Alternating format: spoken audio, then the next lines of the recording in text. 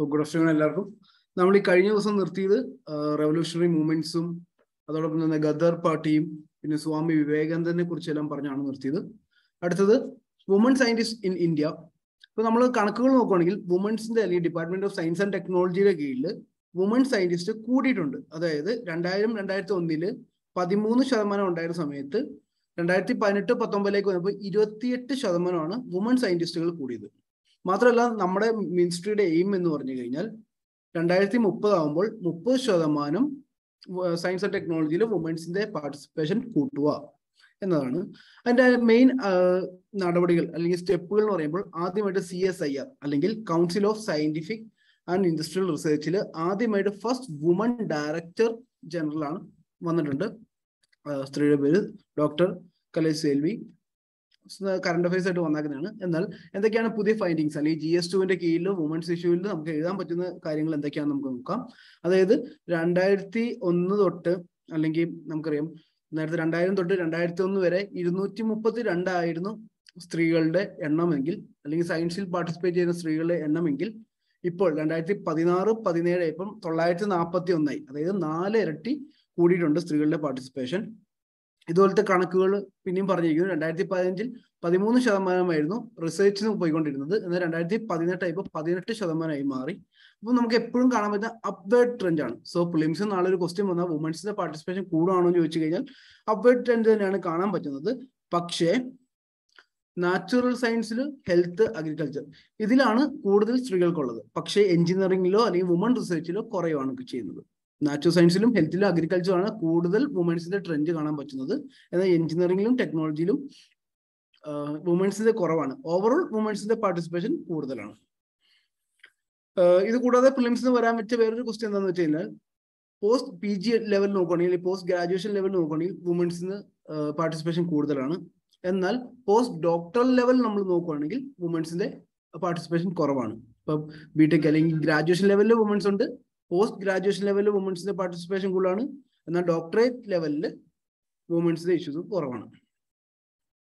പിന്നെ all India survey on higher education AC 2019 reports ഇവിടെ പറയുന്നുണ്ട് 53% participation of woman in science education as bachelors and 55% of master levels.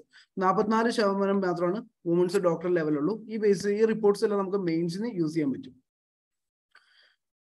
പിന്നെ നമ്മുടെ ഇതുവരെ ഉണ്ടായിരുന്ന വുമൻസിന്റെ എണ്ണത്തെ കുറിച്ച് പറയുന്നുണ്ട്. ഇതുകൂടെ നമുക്ക് മെയിൻസിന് ആഡ് ചെയ്യാൻ പറ്റും. കാരണം നമ്മുടെ നാഷണൽ റീജിയണൽ ആയിട്ട് ആദ്യമേ എഴുതാൻ പറ്റും, അതേ നാഷണൽ ആയിട്ട് എഴുതാൻ പറ്റും. പിന്നെ internationally pollution four disaster resilient infrastructure എന്ന് പറഞ്ഞ ഒരു പ്രോഗ്രാം ഉണ്ട്. ഇതിനകത്ത് 18% ഇന്ത്യയിലെ വുമൻസ് പാർട്ടിസിപ്പേറ്റ് ചെയ്യുന്നുണ്ട്. ഇതോടൊപ്പം തന്നെ ബാക്കിയുള്ള എല്ലാ ലാബ്സ്, ബയോ എഞ്ചിനീയറിംഗ് അല്ലെങ്കിൽ ഡിഫൻസിൽ ഇതിലെല്ലാത്തിലും സ്ത്രീകളുടെ പാർട്ടിസിപ്പേഷൻ കൂടുതലാണ്. ഇനി ഗവൺമെന്റ് എന്തൊക്കെ പ്ലാനാണ് ഇതിൽ വന്നിരിക്കുന്നത് അല്ലെങ്കിൽ സ്ത്രീകൾക്ക് കൂടുതൽ അല്ലെങ്കിൽ വുമൺ എംപവർമെന്റിന് ഗവൺമെന്റ് ചെയ്ത പ്ലാൻ എന്താണെന്ന് വെച്ചാൽ ആദ്യത്തെയാണ് ഗതി, gender and advancement four transforming institutions. ഗതി സ്കീം കൊണ്ടുവന്നായിരുന്നു. ആ സ്കീം എന്താണെന്ന് വെച്ചാൽ കൂടുതലും STEM എന്ന് പറഞ്ഞൊരു പ്രോഗ്രാം ഉണ്ട്. അല്ലെങ്കിൽ STEM അല്ലെങ്കിൽ സയൻസ്, ടെക്നോളജി, എഞ്ചിനീയറിംഗ്, മാത്തമാറ്റിക്സ്. അപ്പം ഈ STEMമിൽ കൂടുതൽ ജെൻഡർ ഈക്വാലിറ്റി കൊണ്ടുവരാനാണ് ഗതി സ്കീം കൊണ്ടുവന്നിരിക്കുന്നത്. ഇതുപോലെ അടുത്ത സ്കീമാണ് വിഗ്യാൻ ജ്യോതി സ്കീം എന്ന് പറയുന്നത്. ഇതും department of science and technology, ministry of science and technology കീഴിലാണ്. എപ്പോഴും ഓർക്കുക, ദോസ്ത് എന്ന് പറയുമ്പോൾ department of science and technology വരുന്നത് മോസ്റ്റിന്റെ കീഴിലാണ്. നമ്മുടെ മിനിസ്ട്രി ഓഫ് സയൻസ് ആൻഡ് ടെക്നോളജിയുടെ കീഴിലാണ് വരുന്നത്. അപ്പം വിഗ്യാൻ ജ്യോതി സ്കീമിന്റെ കീഴിൽ പറയുവാണെങ്കിൽ നമുക്ക് ഏതെങ്കിലും റൂറൽ ബാക്ക്ഗ്രൗണ്ട് ഉള്ള കുട്ടികളെ പഠിപ്പിച്ച് ജോലിയിലേക്ക് അവരെ കൊണ്ടുവരിക, സയൻസ് ഫീൽഡിലേക്ക്. അതാണ് കൂടുതലും ഫോക്കസ് ചെയ്യുന്നത്. The level playing field for meritorious girl in the high school to pursue science, technology, engineering, maths in the higher education. പിന്നെ ഇന്റർനാഷണലി നമ്മൾ കൊളാബറേഷൻ ചെയ്ത് ഇന്ത്യയും US കൂടെ നോക്കിയിട്ട് STEM, women's in STEM, woman scientist can work research lab in യുഎസിലെ research ലാബിൽ Indian സയന്റിസ്റ്റുകൾക്ക്, woman സയന്റിസ്റ്റുകൾക്ക് work ചെയ്യാൻ പറ്റും. മാത്രമല്ല ക്യൂർ എന്ന് പറഞ്ഞ പ്രോഗ്രാം ഉണ്ട്. അതായത് consultation of university research four innovation and excellence in woman universities. ഇപ്പം ഇതാണ് നമുക്ക് ഇപ്പോൾ GS2 ഒരു ആൻസർ റൈറ്റിംഗ് വന്ന ഇത്തരം കാര്യങ്ങൾ നമുക്ക് ഉൾപ്പെടുത്താം. പിന്നെ ഗ്രാമീൺ ഉദ്യമി പ്രൊജക്ട്, ഇത് NSDCയുടെ കീഴിലാണ് വരുന്നത്. NSDC എന്ന് പറഞ്ഞാൽ നാഷണൽ സ്കിൽ ഡെവലപ്മെന്റ് കോർപ്പറേഷൻ. അതിന്റെ കീഴിൽ ഗ്രാമീൺ ഉദ്യമി പ്രൊജക്ട് വരുന്നുണ്ട്. ഇനി NSDDC എന്താണെന്ന് വെച്ച് കഴിഞ്ഞാൽ ഇത് നോൺ പ്രോഫിറ്റ് പ്രൈവറ്റ് കമ്പനിയാണ്, അല്ലെങ്കിൽ പബ്ലിക് കമ്പനിയാണ്, നോൺ പ്രോഫിറ്റ് പബ്ലിക് കമ്പനിയാണ്. 1956 കമ്പനി ആക്ട് പ്രകാരം വന്നതാണ്. പ്രിലിംസ് നോക്കിയിരിക്കുക. ഇത് കൂടാതെ ഇത് കൊണ്ടുവന്നത് മിനിസ്റ്റർ ഓഫ് ഫിനാൻസ് ആണ് ആസ് എ PPP അല്ലെങ്കിൽ പബ്ലിക് പ്രൈവറ്റ് പാർട്ട്ണർഷിപ്പ്. എന്നാൽ ഇതിപ്പം ഓണർ അല്ലെങ്കിൽ ഇത് ഏത് മിനിസ്റ്ററുടെ കീഴിലാണെന്ന് ചോദ്യം വന്നു കഴിഞ്ഞാൽ മിനിസ്റ്റർ ഓഫ് സ്കിൽ ഡെവലപ്മെന്റിന്റെ കീഴിലാണ് ഇത് വർക്ക് ചെയ്യുന്നത്. അപ്പൊ 49% മിനിസ്റ്റർ ഓഫ് സ്കിൽ ഡെവലപ്മെന്റിന്റെ കീഴിൽ വരുന്നത്. ബാക്കി പ്രൈവറ്റ് സെക്ടേഴ്സ് ആണ്. 51% പ്രൈവറ്റും 49% ഗവൺമെന്റുമാണ്. അത് മിനിസ്റ്റർ ഓഫ് സ്കിൽ ഡെവലപ്മെന്റുമാണ് നമ്മുടെ NSDC എന്നത് നടത്തുന്നത് അല്ലെങ്കിൽ കോർപ്പറേഷൻ നടത്തുന്നത്. ഇതിൽ നമ്മുടെ യുവാക്കളെയും അല്ലെങ്കിൽ നമ്മുടെ ഇന്ത്യയുടെ യൂത്തിനെ കൂടുതൽ സ്കില്ല് കൊണ്ടുവരിക. അതിനാണ് ഗ്രാമീൺ ഉദ്യമി പ്രൊജക്ട് ഇന്ത്യയിൽ ലോഞ്ച് ചെയ്തിരിക്കുന്നത്. മൾട്ടി സ്കില്ലിംഗ് പ്രൊജക്ട് എന്തിനാന്ന് വെച്ചാൽ 450 ട്രൈബൽ സ്റ്റുഡൻസിനെ കൂടുതലും മധ്യപ്രദേശ്, ജാർഖണ്ഡ് അങ്ങനെ 6 സ്റ്റേറ്റുകളിൽ നിന്ന്, മഹാരാഷ്ട്ര, രാജസ്ഥാൻ, ഛത്തീസ്ഗഡ്, മധ്യപ്രദേശ്, ജാർഖണ്ഡ്, ഗുജറാത്ത്, ഇങ്ങനെ 6 സ്റ്റേറ്റിൽ നിന്ന് അവരെ പല കാര്യത്തിലും സ്കില്ല് കൊണ്ടുവരിക, അല്ലെങ്കിൽ ട്രൈബൽ യുവാക്കളെ നല്ല രീതിയിൽ മുന്നോട്ട് കൊണ്ടുവരിക. ഇപ്പോൾ ട്രൈബൽ യൂത്തിനുള്ള എംപവർമെന്റ് കൊടുക്കുക, പിന്നെ increase in rural local economy. അങ്ങനെ ചെയ്ത് കഴിഞ്ഞാൽ ലോക്കൽ എക്കണോമി കൂടും, എംപ്ലോയ്മെന്റ് ഓപ്പർച്യൂണിറ്റി കൂട്ടാൻ പറ്റും. പിന്നെ മൈഗ്രേഷൻ ആണ് മെയിൻ ഇഷ്യൂസ്. നമുക്കറിയാം അർബൻ മൈഗ്രേഷൻസ് ഉണ്ട്, ഫോഴ്സ്ഡ് അർബൻ മൈഗ്രേഷൻ. സോ അത് ഇല്ലാതാക്കാൻ പറ്റും. കാരണം പട്ടിണി മൂലമോ അല്ലെങ്കിൽ ജോലിക്ക് വേണ്ടി അവർക്ക് താല്പര്യം ഇല്ലെങ്കിൽ പോലും നമ്മൾ അർബനിലേക്ക് മാറുന്നു. പിന്നെ നാച്ചുറൽ റിസോഴ്സിനെ കൺസേർവ് ചെയ്യാൻ പറ്റും. ഇപ്പൊ 2 ഫേസ് ആയിട്ടാണ് നടത്താൻ പോകുന്നത്. ആദ്യത്തെ ഫേസ് എന്ന് വെച്ചിട്ടുണ്ടെങ്കിൽ അത് മൊബിലൈസ് ചെയ്യും, ആരൊക്കെയാണ് എന്തൊക്കെയാണെന്ന ബേസ് നോക്കിയിട്ട്. രണ്ടാമതായിട്ട് യുവ വികാസ് സൊസൈറ്റിയിലൂടെ അല്ലെങ്കിൽ യുവാക്കളെ സ്കൂളുകൾ പോലെ തന്നെ യുവ വികാസ് സൊസൈറ്റീസ് ഉണ്ടാവും. അതില് ഈ കേന്ദ്രങ്ങൾ അല്ലെങ്കിൽ നമ്മൾ ഈ സേവനങ്ങൾ കൊടുക്കുന്ന സേവ ഭാരത കേന്ദ്രാസ് ഉണ്ട്. ഈ കേന്ദ്രാസിലൂടെയാണ് ഇംപ്ലിമെന്റ് ചെയ്യാൻ പോകുന്നത്. ഇപ്പൊ എന്തൊക്കെ ട്രെയിനിങ് ആയിരിക്കും കൊടുക്കാൻ പോകുന്നത്? Electricians and solar PV, ഫോട്ടോവോൾട്ടാനിക് installation technician, plumbing, മസനറി, 2-വീലർ repair, maintenance, IT, basic അല്ലെങ്കിൽ വൊക്കേഷണൽ എഡ്യൂക്കേഷൻ പോലെ തന്നെ കാര്യങ്ങളാണ് ഇതിലൂടെ ട്രൈബൽ യൂത്തിന് കൊടുക്കാൻ പോകുന്നത്. ഇത് കൂടാതെ സ്കിൽ ഡെവലപ്മെന്റിന് വേണ്ടി നമ്മുടെ മിനിസ്ട്രി ഓഫ് സ്കിൽ ഡെവലപ്മെന്റ് എന്താണ് ചെയ്തിരിക്കുന്നത്? നമ്മുടെ മിനിസ്ട്രീസ് പ്രധാനമന്ത്രി കൗശൽ വികാസ് യോജന, റോസ്ഗാർ മേള, പ്രധാനമന്ത്രി കൗശൽ കേന്ദ്രാസ് പഠിപ്പിക്കാൻ വേണ്ടി, അവരുടെ capacity building schemes, school initiative and higher education, India international skill centres, departure orientation training programme. ഇത്രയും കാര്യങ്ങൾ എന്താണെന്ന് അറിഞ്ഞിരിക്കുക. അടുത്തത് അക്കൾച്ചറേഷൻ. അക്കൾച്ചറേഷൻ എന്ന് പറഞ്ഞൊരു ഐഡിയ ആദ്യമായിട്ട് വന്നേക്കുന്നത് 1880s ജോൺ വെലസി പോവലിൽ നിന്നാണ് വന്നിരിക്കുന്നത്. അപ്പം എന്താണ് ഇത് ബേസ്, അല്ലെങ്കിൽ നമുക്ക് പ്രിലിംസിന് ഓരോ കൺസെപ്റ്റുകൾ ചോദ്യങ്ങൾ വരാറുണ്ട്.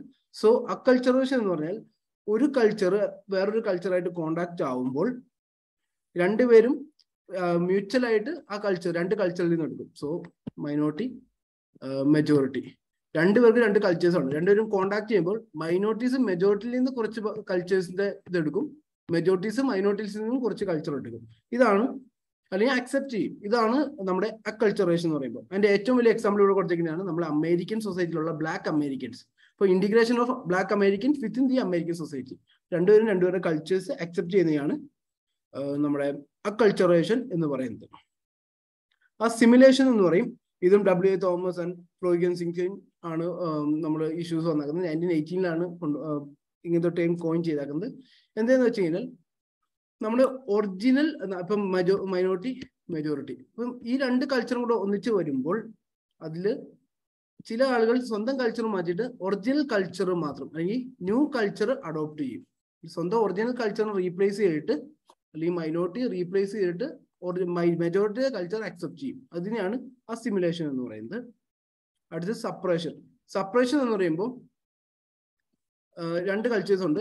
ഈ 2 കൾച്ചറും വേറെ ഒരു മെജോറിറ്റിയുടെയോ മൈനോറിറ്റിയുടെയോ അക്സെപ്റ്റ് ചെയ്യാതെ പകരം രണ്ടുപേരും രണ്ടുപേരെ കൾച്ചർ ഡിഫറെന്റ് ആയിട്ട് നിൽക്കും, സെപ്പറേറ്റ് ചെയ്ത് നിൽക്കും. ഇതിനാണ് സപ്പറേഷൻ എന്ന് പറയുന്നത്.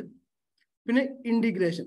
ഇന്റിഗ്രേഷൻ എന്ന് വെച്ചിട്ടുണ്ടെങ്കിൽ ഒറിജിനൽ കൾച്ചറിനെ അല്ലെങ്കിൽ ഒറിജിനൽ കൾച്ചർ മെയിൻറ്റെയിൻ ചെയ്യും, എന്നാൽ മെജോറിറ്റിയുടെ കൾച്ചർ അക്സെപ്റ്റ് ചെയ്യും. അതായത് മൈനോറിറ്റി, മെജോറിറ്റി ഇങ്ങനെയാണെങ്കിൽ ഒറിജിനൽ കൾച്ചർ ഉണ്ടാവും എല്ലാവർക്കും, എന്നാൽ അതിന്റെ കൂടെ മെജോറിറ്റിയുടെ കൾച്ചർ ഇവർ അക്സെപ്റ്റ് ചെയ്യും, ഇവരും മെജോറിറ്റി അക്സെപ്റ്റ് ചെയ്യും. അതിനാണ് ഇന്റിഗ്രേഷൻ അല്ലെങ്കിൽ ഇന്റിഗ്രേറ്റ് ചെയ്യുകയാണ് രണ്ടുപേരും കൾച്ചർ. അടുത്തത് മാർജിനലൈസേഷൻ.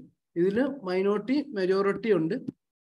അതിൽ മെജോറിറ്റി ഇവരെ മൈൻഡ് പോലും ചെയ്തില്ല, അതായത് ഇവരെ കൾച്ചർ അക്സെപ്റ്റ് പോലും ചെയ്യുന്നില്ല, ഇവരെ മാർജിനലൈസ് ചെയ്യുവാണ് അല്ലെങ്കിൽ അവരെ മാക്സിമം അവോയ്ഡ് ചെയ്യുവാണ്. ഇതിനെയാണ് നമ്മുടെ മാർജിനലൈസേഷൻ എന്ന് പറയുന്നത്.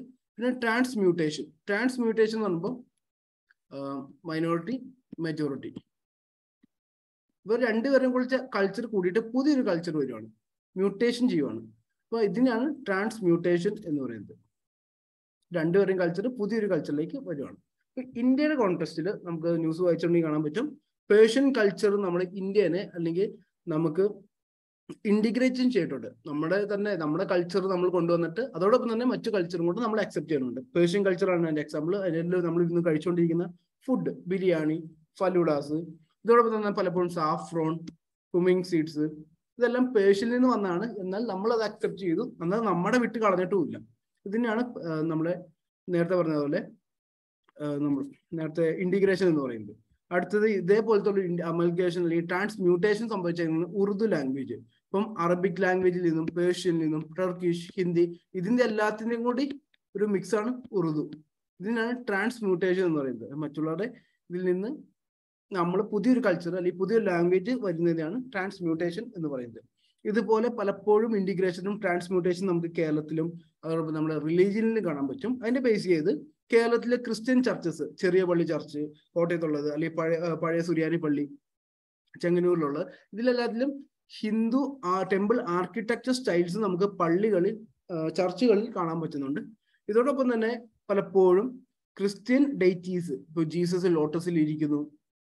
ഇതോടൊപ്പം തന്നെ പള്ളിയുടെ അകത്ത് തന്നെ പല മൃഗങ്ങളെ കൊത്തിവെച്ചാക്കുന്നു, കൗ, എലിഫന്റ്, മങ്കീസ്. അപ്പൊ ഇതുപോലുള്ള കാര്യങ്ങളെല്ലാം ശരിക്കും പറയുവാണെങ്കിൽ ഇന്റിഗ്രേഷൻ ആണ് ചെയ്തിരിക്കുന്നത്. അപ്പോൾ ഹിന്ദുയിസം ക്രിസ്ത്യൻ അല്ലെ ഹിന്ദു ക്രിസ്ത്യൻ ഇന്റിഗ്രേഷൻ, അവരുടെ കൾച്ചേഴ്സ് ഇന്റിഗ്രേറ്റ് ചെയ്തേക്കുന്നതാണ് ഈ കാണുന്നില്ല. അപ്പൊ ഈ വേർഡ്സ് എന്താണെന്ന് അറിഞ്ഞിരിക്കുക, ഫിലിംസും ചോദിച്ചു കഴിഞ്ഞാൽ യൂസ് ചെയ്യുക. Dust formation in Nova ഇജക്റ്റ. ഇപ്പം സെംബോസ് centre for basic science BCBS അവർ പുതിയൊരു കണ്ടുപിടിച്ചാണ് നോവ V1280 സ്കോർപി. എന്താന്ന് വെച്ചാൽ, അപ്പം നോവ എന്താന്ന് നോക്കണം. നോവ എന്ന് വെച്ചിട്ടുണ്ടെങ്കിൽ ഒരു നക്ഷത്രത്തിൽ അല്ലെങ്കിൽ സ്റ്റെല്ലാർ പ്ലാനറ്റിൽ നടക്കുന്ന ഒരു എക്സ്പ്ലോഷനെയാണ് ഈ നോവ എന്ന് പറയുന്നത്. അപ്പം ജസ്റ്റ് നക്ഷത്രം, ആ നക്ഷത്രത്തിൽ നടക്കുന്ന ഒരു പൊട്ടിത്തെറി അല്ലെങ്കിൽ ഒരു എക്സ്പ്ലോഷൻ. ഈ എക്സ്പ്ലോഷൻ നടക്കുമ്പോൾ അവിടെ നമുക്കറിയാം, നമ്മുടെ ഭൂമിയിൽ ഒരു എക്സ്പ്ലോഷൻ നടക്കുമ്പോൾ എന്ത് സംഭവിക്കും? പുകയും മറ്റു കാര്യങ്ങളൊക്കെ വരും. അതോടൊപ്പം തന്നെ ചിലപ്പോൾ ലാവാസ് പുറത്തേക്ക് വരാം. അപ്പൊ ഇതുപോലെ തന്നെ സ്റ്റാറുകളിൽ അവിടെ മൊത്തം ഡസ്റ്റുകൾ ഫോം ചെയ്യുന്നുണ്ട്. പിന്നീട് അപ്പോൾ നല്ല ബ്രൈറ്റ്നെസ് ആയിരിക്കും. പക്ഷെ കുറച്ച് നാൾ കഴിയുമ്പോൾ, അല്ലെങ്കിൽ ഒരു മാസമോ അല്ലെങ്കിൽ ഒരു ആഴ്ച, ഒരു മാസമോ കഴിയുമ്പോൾ അതിന് ഡാർക്ക്നെസ് അല്ലെങ്കിൽ അതിന്റെ ബ്രൈറ്റ്നെസ് കുറഞ്ഞു വരും. അപ്പൊ ഇത് സാധാരണ നടക്കുന്നത്, അല്ലെങ്കിൽ നമ്മുടെ നോവ എക്സ്പ്ലോഷൻ അല്ലെങ്കിൽ നടക്കുന്നത് ബൈനറി സിസ്റ്റം. സോ ഇങ്ങനെ ടേംസ് ഒക്കെ ആലോചിച്ച് വെക്കുക. ബൈനറി സിസ്റ്റം എന്ന് വെച്ചിട്ടുണ്ടെങ്കിൽ നമുക്കറിയാം, ഇപ്പം നമുക്കൊരു സൂര്യനുണ്ട്, സൂര്യന് ചുറ്റും ഭൂമി കറങ്ങുന്നു. എന്നാൽ ബൈനറി സിസ്റ്റം എന്ന് പറയുമ്പോൾ 2 പ്ലാനറ്റ്സുകൾ ഒരു വലിയ മാസത്തിനെതിരെ കറങ്ങുന്നു. ഇതാണ് ബൈനറി സിസ്റ്റം എന്ന് പറയുന്നത്. സോ ബൈനറി സിസ്റ്റം ഉള്ളതിലായിരിക്കും കൂടുതലും ഇത് കണ്ടുവരുന്നത്. അല്ലെങ്കിൽ മെയിൻലി വൈറ്റ് ഡ്വാർഫും മെയിൻ സീക്വൻസ് സ്റ്റാറും ഉണ്ട്. 2 സ്റ്റാറുകളുണ്ടാവും. ഈ വൈറ്റ് ഡ്വാർഫ് എന്ന് പറയുമ്പോൾ ഏകദേശം ഹൈഡ്രജൻ എല്ലാം യൂസ് കഴിഞ്ഞിട്ട് അതിന്റെ ന്യൂക്ലിയർ ഫ്യൂവൽ കഴിഞ്ഞ് നിൽക്കുന്ന സ്റ്റാറുകളാണ് നമ്മൾ വൈറ്റ് ഡ്വാർഫ് എന്നും പറയുന്നത്. ഇപ്പം കോസ്മിക് ഡസ്റ്റുകളാണ് നമുക്ക് ഈ ഇടയ്ക്ക് കാണാൻ പറ്റിയത്. കോസ്മിക് ഡസ്റ്റ് എന്ന് വെച്ചിട്ടുണ്ടെങ്കിൽ solid material floating around the space between the stars. പൊട്ടിത്തെറിച്ചിട്ട് അതിൽ നിന്ന് വരുന്ന മെറ്റീരിയൽസിനെയാണ് കോസ്മിക് ഡസ്റ്റുകൾ എന്ന് പറയുന്നത്. പിന്നെ ഫിലിംസ് ഇത് നോക്കിയോ, Nova ഇജക്റ്റ is not A common feature. എപ്പോഴും സംഭവിക്കുന്നില്ല. ഈ ഡസ്റ്റ് ഫോർമേഷൻ, പൊട്ടിത്തെറിയാണ് ഈ പറയുന്നത് നോവ ഇജക്റ്റ എന്ന് പറയുന്നത്.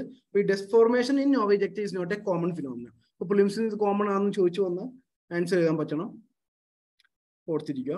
പിന്നെ ജസ്റ്റ് എന്തൊക്കെ കെമിക്കൽസ് കാണാൻ പറ്റി, ഇന്ത്യക്ക് എന്താണ് ആവശ്യം, അറിഞ്ഞിരിക്കാൻ മാത്രം മതി. അടുത്തത് African rhinos.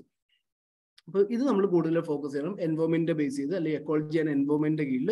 Rhino poaching rate in Africa declined to 2.3% from 3.9. 2018 3.9% ആയിരുന്നു. 2021 2.3%. സോ നമുക്ക് ആദ്യമേ റിപ്പോർട്ടിനെ കുറിച്ച് നോക്കണം. റിപ്പോർട്ട് ആരൊക്കെയാണ് ഇഷ്യൂ ചെയ്താക്കുന്നത്?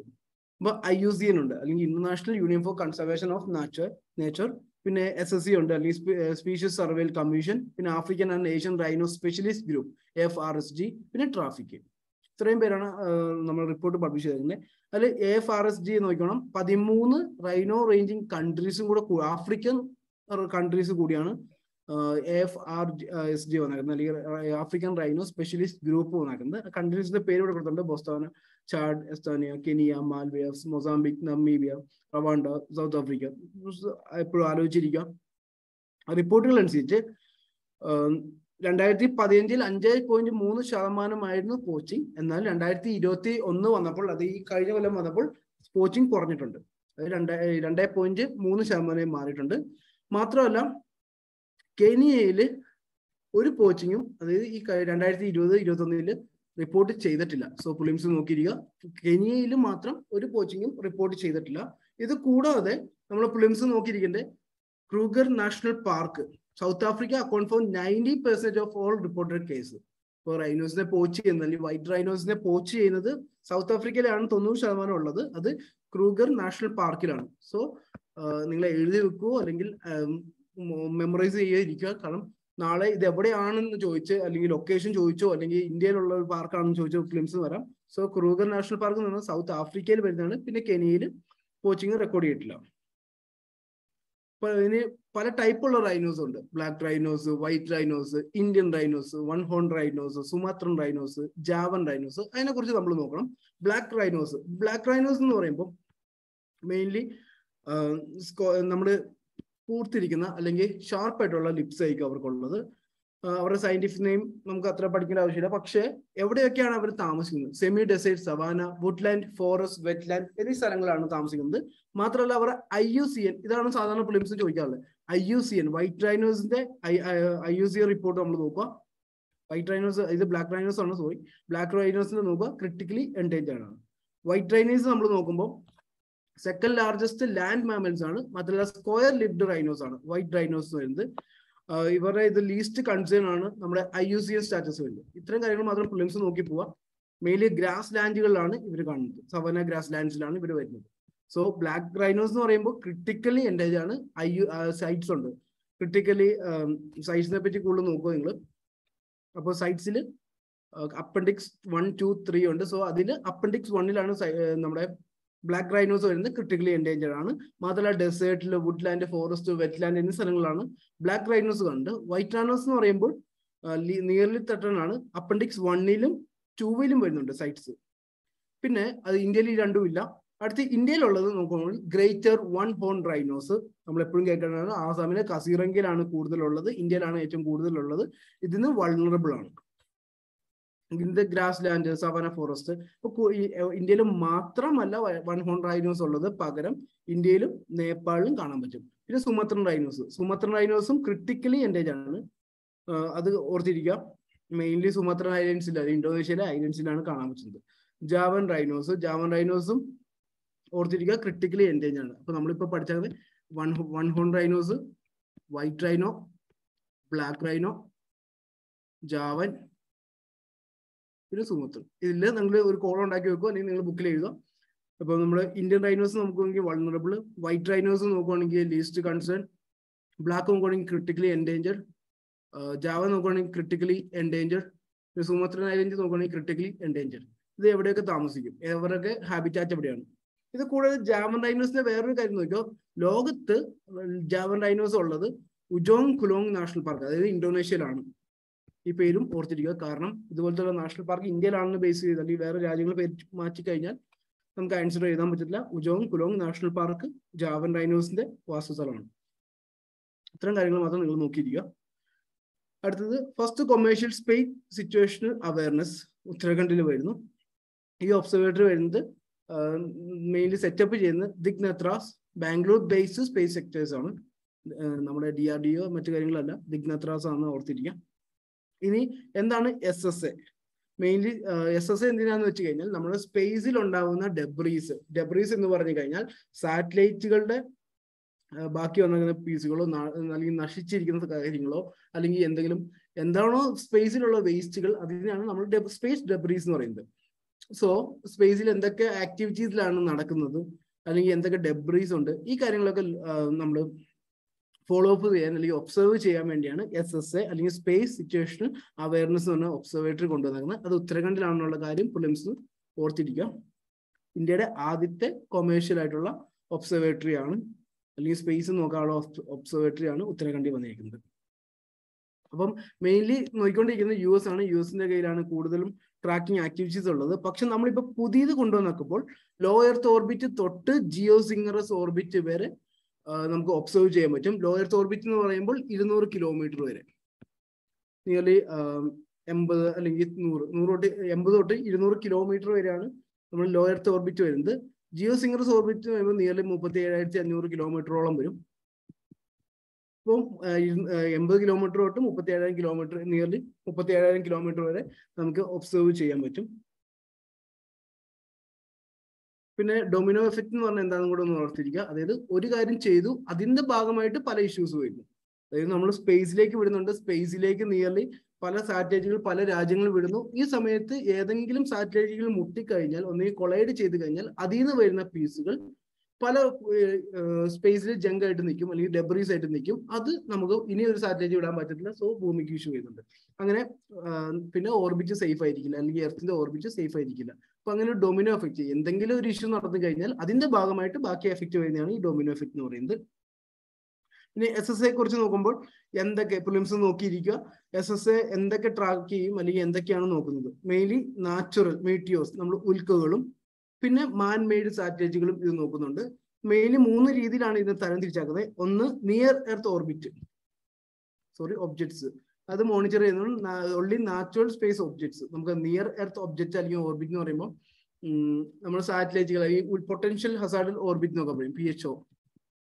അതായത് ഏതെങ്കിലും ഒരു ആസ്ട്രോയിഡ്സോ മറ്റു കാര്യങ്ങളോ നമ്മുടെ ഭൂമിയുടെ അടുത്തേക്ക് വന്നു കഴിഞ്ഞാൽ നിയർ, അല്ലെങ്കിൽ ഭൂമിയുടെ അടുത്തേക്ക് വരുന്നതിനാണ് ഈ നിയർ എർത്ത് ഒബ്ജക്റ്റ് എന്ന് പറയുന്നത്. അപ്പൊ എന്തെങ്കിലും നാച്ചുറൽ ആയിട്ട് വരുവാണെങ്കിൽ അത് നമുക്ക് ഒബ്സർവ് ചെയ്യാൻ പറ്റും. പിന്നെ space weather monitoring and forecasting, SW, weathers നോക്കാൻ വേണ്ടി. മാത്രമല്ല മാൻമെയ്ഡ് ഒബ്ജക്റ്റുകൾ, ഏതെങ്കിലും സാറ്റലൈറ്റുകൾ എന്താണ് ചെയ്യുന്നത്, അല്ലെങ്കിൽ സ്പൈ നെറ്റ്വർക്ക്സ് ഉണ്ടോ, ഈ കാര്യങ്ങളൊക്കെ സ്പേസ് സർവൈലൻസ് ആൻഡ് ട്രാക്കിങ്ങും നമുക്ക് SSAയിലൂടെ, ഉത്തരാഖണ്ഡിൽ കൊണ്ടുവന്നതിലൂടെ നോക്കാൻ പറ്റും. ഇന്ത്യക്ക് ഇതിനു മുമ്പും ഉണ്ടായിരുന്നു multi object tracking radar at Sriharikota range, ആന്ധ്രാപ്രദേശിലാണ് ഉള്ളത്. പക്ഷെ അതിന്റെ റേഞ്ച് വളരെ ലിമിറ്റഡ് ആയിരുന്നു. അതിന്റെ ബേസിൽ ഇന്ത്യ എപ്പോഴും അല്ലെങ്കിൽ north American aerospace defence command, അതായത് US-ലേക്ക് ഡിപ്പെൻഡ് ചെയ്യുമായിരുന്നു. ഇനി പുതിയത് വന്നപ്പോഴേ, അല്ലെങ്കിൽ SSA ഒബ്സർവേറ്ററി വന്നതിലൂടെ, ഉത്തരാഖണ്ഡിൽ വന്നതിലൂടെ ഇനി അങ്ങോട്ട് നമുക്ക് ഡിപ്പെൻഷൻ ആവശ്യമില്ലാത്ത രീതിയിലേക്കാണ് പോകുന്നത്. ഇനി ഇന്ത്യയുടെ മെയിൻ മറ്റൊരു പ്രൊജക്ട് എന്ന് പറഞ്ഞു കഴിഞ്ഞാൽ പ്രൊജക്ട് നേത്ര. അതായത് സ്പേസ് ഡെബ്രീസ് കൂടുതലും ഫോക്കസ് ചെയ്യാൻ വേണ്ടി, അല്ലെങ്കിൽ നേത്ര, അല്ലെങ്കിൽ നമുക്ക് കാണാൻ വേണ്ടിയാണ്, അല്ലെങ്കിൽ ഏർലി വാർണിംഗ് സിസ്റ്റത്തെ കുറിച്ചാണ് പ്രൊജക്ട് കൊണ്ടുവരുന്നത്. അടുത്തത് ക്ലിയർ സ്പേസ് 1. ഇത് പ്രത്യേകം നമ്മൾ ഓർത്തിടണം. ഇത് കാരണം ഇത് ഇന്ത്യയുടെ അല്ല, പകരം യൂറോപ്യൻ സ്പേസ് ഏജൻസിയുടെയാണ്. നമ്മുടെ പ്രൊജക്ട് നേത്ര എന്ന് പറയുന്നത്, ക്ലിയർ സ്പേസ് 1 എന്ന് പറയുന്നത് 2025-ലാണ് ലോഞ്ച് ചെയ്യുന്നത്. The first space mission to eliminate debris from the orbit. Debris നോക്കുക മാത്രമല്ല, അത് എലിമിനേറ്റ് ചെയ്യാനുള്ള മിഷനാണ് ക്ലിയർ സ്പേസ് 1, യൂറോപ്യൻ സ്പേസ് ഏജൻസിയിൽ നിന്നാണ് വരുന്നത്. ഇതെന്റെ യൂസസും മറ്റു കാര്യങ്ങളും മാത്രമേ ഉള്ളൂ. പിന്നെ ഇതൊന്നും ഇന്ത്യയെ മാത്രമല്ല, നമ്മൾ SSA പുതിയ ഒബ്സർവേറ്ററി കൊണ്ട് അല്ലെങ്കിൽ മോണിറ്റർ ചെയ്യാൻ പറ്റുന്ന ഇന്ത്യയിൽ മാത്രമല്ല, ഇന്ത്യൻ സബ് കോണ്ടിനെന്റ് മുഴുവനായിട്ടും ഓർബിറ്റ് ചെയ്യാൻ പറ്റും, മീൻസ് ഒബ്സർവ് ചെയ്യാൻ പറ്റും. അപ്പം എപ്പോഴും പ്രിലിംസിന് ക്വസ്റ്റ്യൻ വന്നാൽ ഇന്ത്യ മാത്രമല്ല, ഇന്ത്യൻ സബ് കോണ്ടിനെന്റ് കൂടെ ഓർത്തിരിക്കുക. പിന്നെ സ്വച്ഛ് ഭാരത് മിഷൻ ഗ്രാമീൺ. അപ്പൊ ഇതിന്റെ കീഴിൽ നമ്മൾ ആദ്യം അറിഞ്ഞിരിക്കേണ്ടത് സ്വച്ഛ് ഭാരത് മിഷൻ ഗ്രാമീണും ഉണ്ട്, അർബനും ഉണ്ട്. അതിൽ 2014-ലാണ് സ്വച്ഛ് ഭാരത് മിഷൻ വരുന്നത്. ഈ സ്വച്ഛ് ഭാരത് മിഷൻ 2014 വന്നിട്ട് നമ്മളെ ഗ്രാമീണില് അല്ലെങ്കിൽ ഗ്രാമങ്ങളിൽ ജൽശക്തി മിഷനാണ് വരുന്നത്. റൂറൽ അല്ലെങ്കിൽ ഗ്രാമീണില് ജൽശക്തി മിഷൻ ഉണ്ട്. കാരണം രണ്ട് മിനിസ്ട്രീസ് ആണ് വരുന്നത്, മിഷൻ അല്ല മിനിസ്ട്രീസ് ആണ് വരുന്നത്. മിനിസ്ട്രി ഓഫ് ജൽശക്തിയാണ് ഗ്രാമീണിൽ വരുന്നത്. ഇതിന്റെ കീഴിൽ 3 കാര്യങ്ങൾ പറയുന്നുണ്ട്: ODF, ODF plus, ODF plus plus. ODF എന്ന് പറഞ്ഞാൽ ഓപ്പൺ ഡിഫിക്കേഷൻ കുറയ്ക്കുക, അല്ലെങ്കിൽ ഒരു ഗ്രാമത്തിന് ODF സ്റ്റാറ്റസ് കിട്ടിയിട്ടുണ്ടെങ്കിൽ ഒരാൾ പോലും ഓപ്പൺ ഡിഫിക്കേഷൻ ചെയ്യുന്നില്ല. ODF പ്ലസ് കിട്ടിയിട്ടുണ്ടെങ്കിൽ ഒരാൾ പോലും ഓപ്പൺ ഡിഫിക്കേഷൻ ചെയ്യുന്നില്ല, അല്ലെങ്കിൽ യൂറിനേറ്റിംഗ് ചെയ്യുന്നില്ല. ഇതോടൊപ്പം തന്നെ എല്ലാ കമ്മ്യൂണിറ്റിയും അല്ലെങ്കിൽ പബ്ലിക് ടോയ്ലറ്റ്സും ഫങ്ഷനിലും ആയിരിക്കും, വെൽ മെയിൻറ്റൈൻഡും ആയിരിക്കും. 2 കാര്യങ്ങളാണ്. ഒന്ന്, ഓപ്പൺ ഡിഫിക്കേഷൻ ചെയ്യുന്നില്ല, പിന്നെ ടോയ്ലറ്റ്സ് ഫങ്ഷനും മെയിൻറ്റൈനും ആയിരിക്കും. ODF പ്ലസ് പ്ലസ് എന്ന് പറഞ്ഞാൽ ഓപ്പൺ ഡെഫിക്കേഷൻ ചെയ്യുന്നില്ല, പബ്ലിക് ടോയ്ലറ്റ് ഫങ്ഷനിലാണ്, വെൽ മെയിൻറ്റൈൻഡ് ആണ്. അതോടൊപ്പം തന്നെ ഫേഷ്യൽ സ്ലഡ്ജസും സീവേജസും പിന്നെ ഡ്രെയിനിലേക്കാണ് പോകുന്നത്. മാത്രമല്ല ഈ വേസ്റ്റ് ട്രീറ്റ്മെന്റ്സ്, സീവേജ് വേസ്റ്റുകൾ വളരെ നന്നായിട്ട് അല്ലെങ്കിൽ മാനേജും ചെയ്യുന്നുണ്ട്, അതോടൊപ്പം തന്നെ നല്ല രീതിയിൽ ട്രീറ്റും ചെയ്യുന്നുണ്ട്. അപ്പം ഇങ്ങനത്തെ ഗ്രാമത്തിനാണ് ODF++ കിട്ടുന്നത്. സോ ഇപ്പൊ ന്യൂസ് വന്നേക്കുന്നത് over 1 lakh village declare themselves of ODF+ under Swachh Bharat Mission Gramin. ഇപ്പോൾ പല ഫേസ് 2014 തൊട്ട് പല ഫേസ് ആയിട്ടാണ് നടത്തിയത്. 2014 ആദ്യമേ ലോഞ്ച് ചെയ്തു. അതിനുശേഷം നമുക്ക് 2019 ആയപ്പോൾ ഏകദേശം 10 കോടി ടോയ്ലറ്റ്സുകളാണ് കൺസ്ട്രക്ട് ചെയ്തത്. പിന്നീട് അടുത്ത ഫേസ് തുടങ്ങി. അടുത്ത ഫേസ് എന്ന് പറഞ്ഞു കഴിഞ്ഞാൽ solid liquid plastic waste management rural ഇന്ത്യയിൽ കൂട്ടുക, അല്ലെങ്കിൽ അതെങ്ങനെയും കുറയ്ക്കുക എന്ന രീതിയിലായിരുന്നു. മാനേജ്മെന്റ് കൂട്ടുക മീൻസ് വേസ്റ്റ് കുറയ്ക്കുക. ഈ രീതിയിലായിരുന്നു നമ്മുടെ അടുത്ത ഫേസ് വന്നത്. ഇത് 2020-21 തൊട്ട് 2025 വരെയാണ് ഇംപ്ലിമെന്റ് ചെയ്യാൻ നമ്മൾ നോക്കുന്നത്. Solid liquid waste plastic waste management rural ഏരിയയിൽ.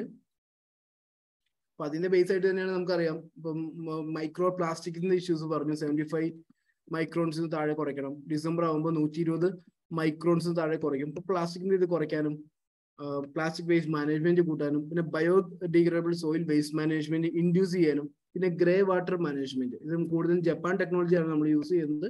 കാരണം ഇപ്പൊ നമ്മൾ കൈ കഴുകുന്നു, അല്ലെങ്കിൽ നമുക്ക് ഇതെല്ലാം നമുക്ക് ഫ്ലഷിലേക്ക് യൂസ് ചെയ്യാം. അങ്ങനെ യൂസ്ഡ് വാട്ടേഴ്സ് പിന്നെ റീസൈക്കിൾ ചെയ്ത് യൂസ് ചെയ്യാം. ഇതാണ് ഗ്രേ വാട്ടർ മാനേജ്മെന്റ് എന്ന് പറയുന്നത്. അതായത് ഇപ്പൊ നമ്മൾ വാഷ് ബേസിൽ നിന്ന് നമ്മൾ ഫ്ലഷ് ടാങ്കിലേക്ക് കൊടുക്കുന്നു, ഫ്ലഷ് ടാങ്കിൽ ഫ്ലഷ് അടിക്കാൻ വേണ്ടി അത് യൂസ് ചെയ്യുന്നു. ഇതുപോലെയുള്ള വാട്ടർ കൺസേർവ് ചെയ്യാൻ പറ്റും. പിന്നെ സ്ലഡ്ജ് മാനേജ്മെന്റ്, ഇതെല്ലാമാണ് 2025 വരെ സ്വച്ഛ് ഭാരത് മിഷൻ ഗ്രാമീണിൽ നിന്ന് ഉള്ള നമ്മുടെ ഫോക്കസ്. അപ്പോൾ എന്തൊക്കെ ഗുണങ്ങളാണ്? ജനറേറ്റ് എംപ്ലോയ്മെന്റ് കൂടുതലും, പിന്നെ റൂറൽ എക്കണോമി കൂട്ടാൻ പറ്റും, പിന്നെ വേസ്റ്റ് മാനേജ്മെന്റ് കൂട്ടാൻ പറ്റും. ഇതുപോലെയുള്ള സ്വച്ഛ് ഭാരത് മിഷൻ പോലത്തുള്ള മറ്റു സ്കീമുകളുണ്ട്. പ്രത്യേകം ഓർത്തിരിക്കുക.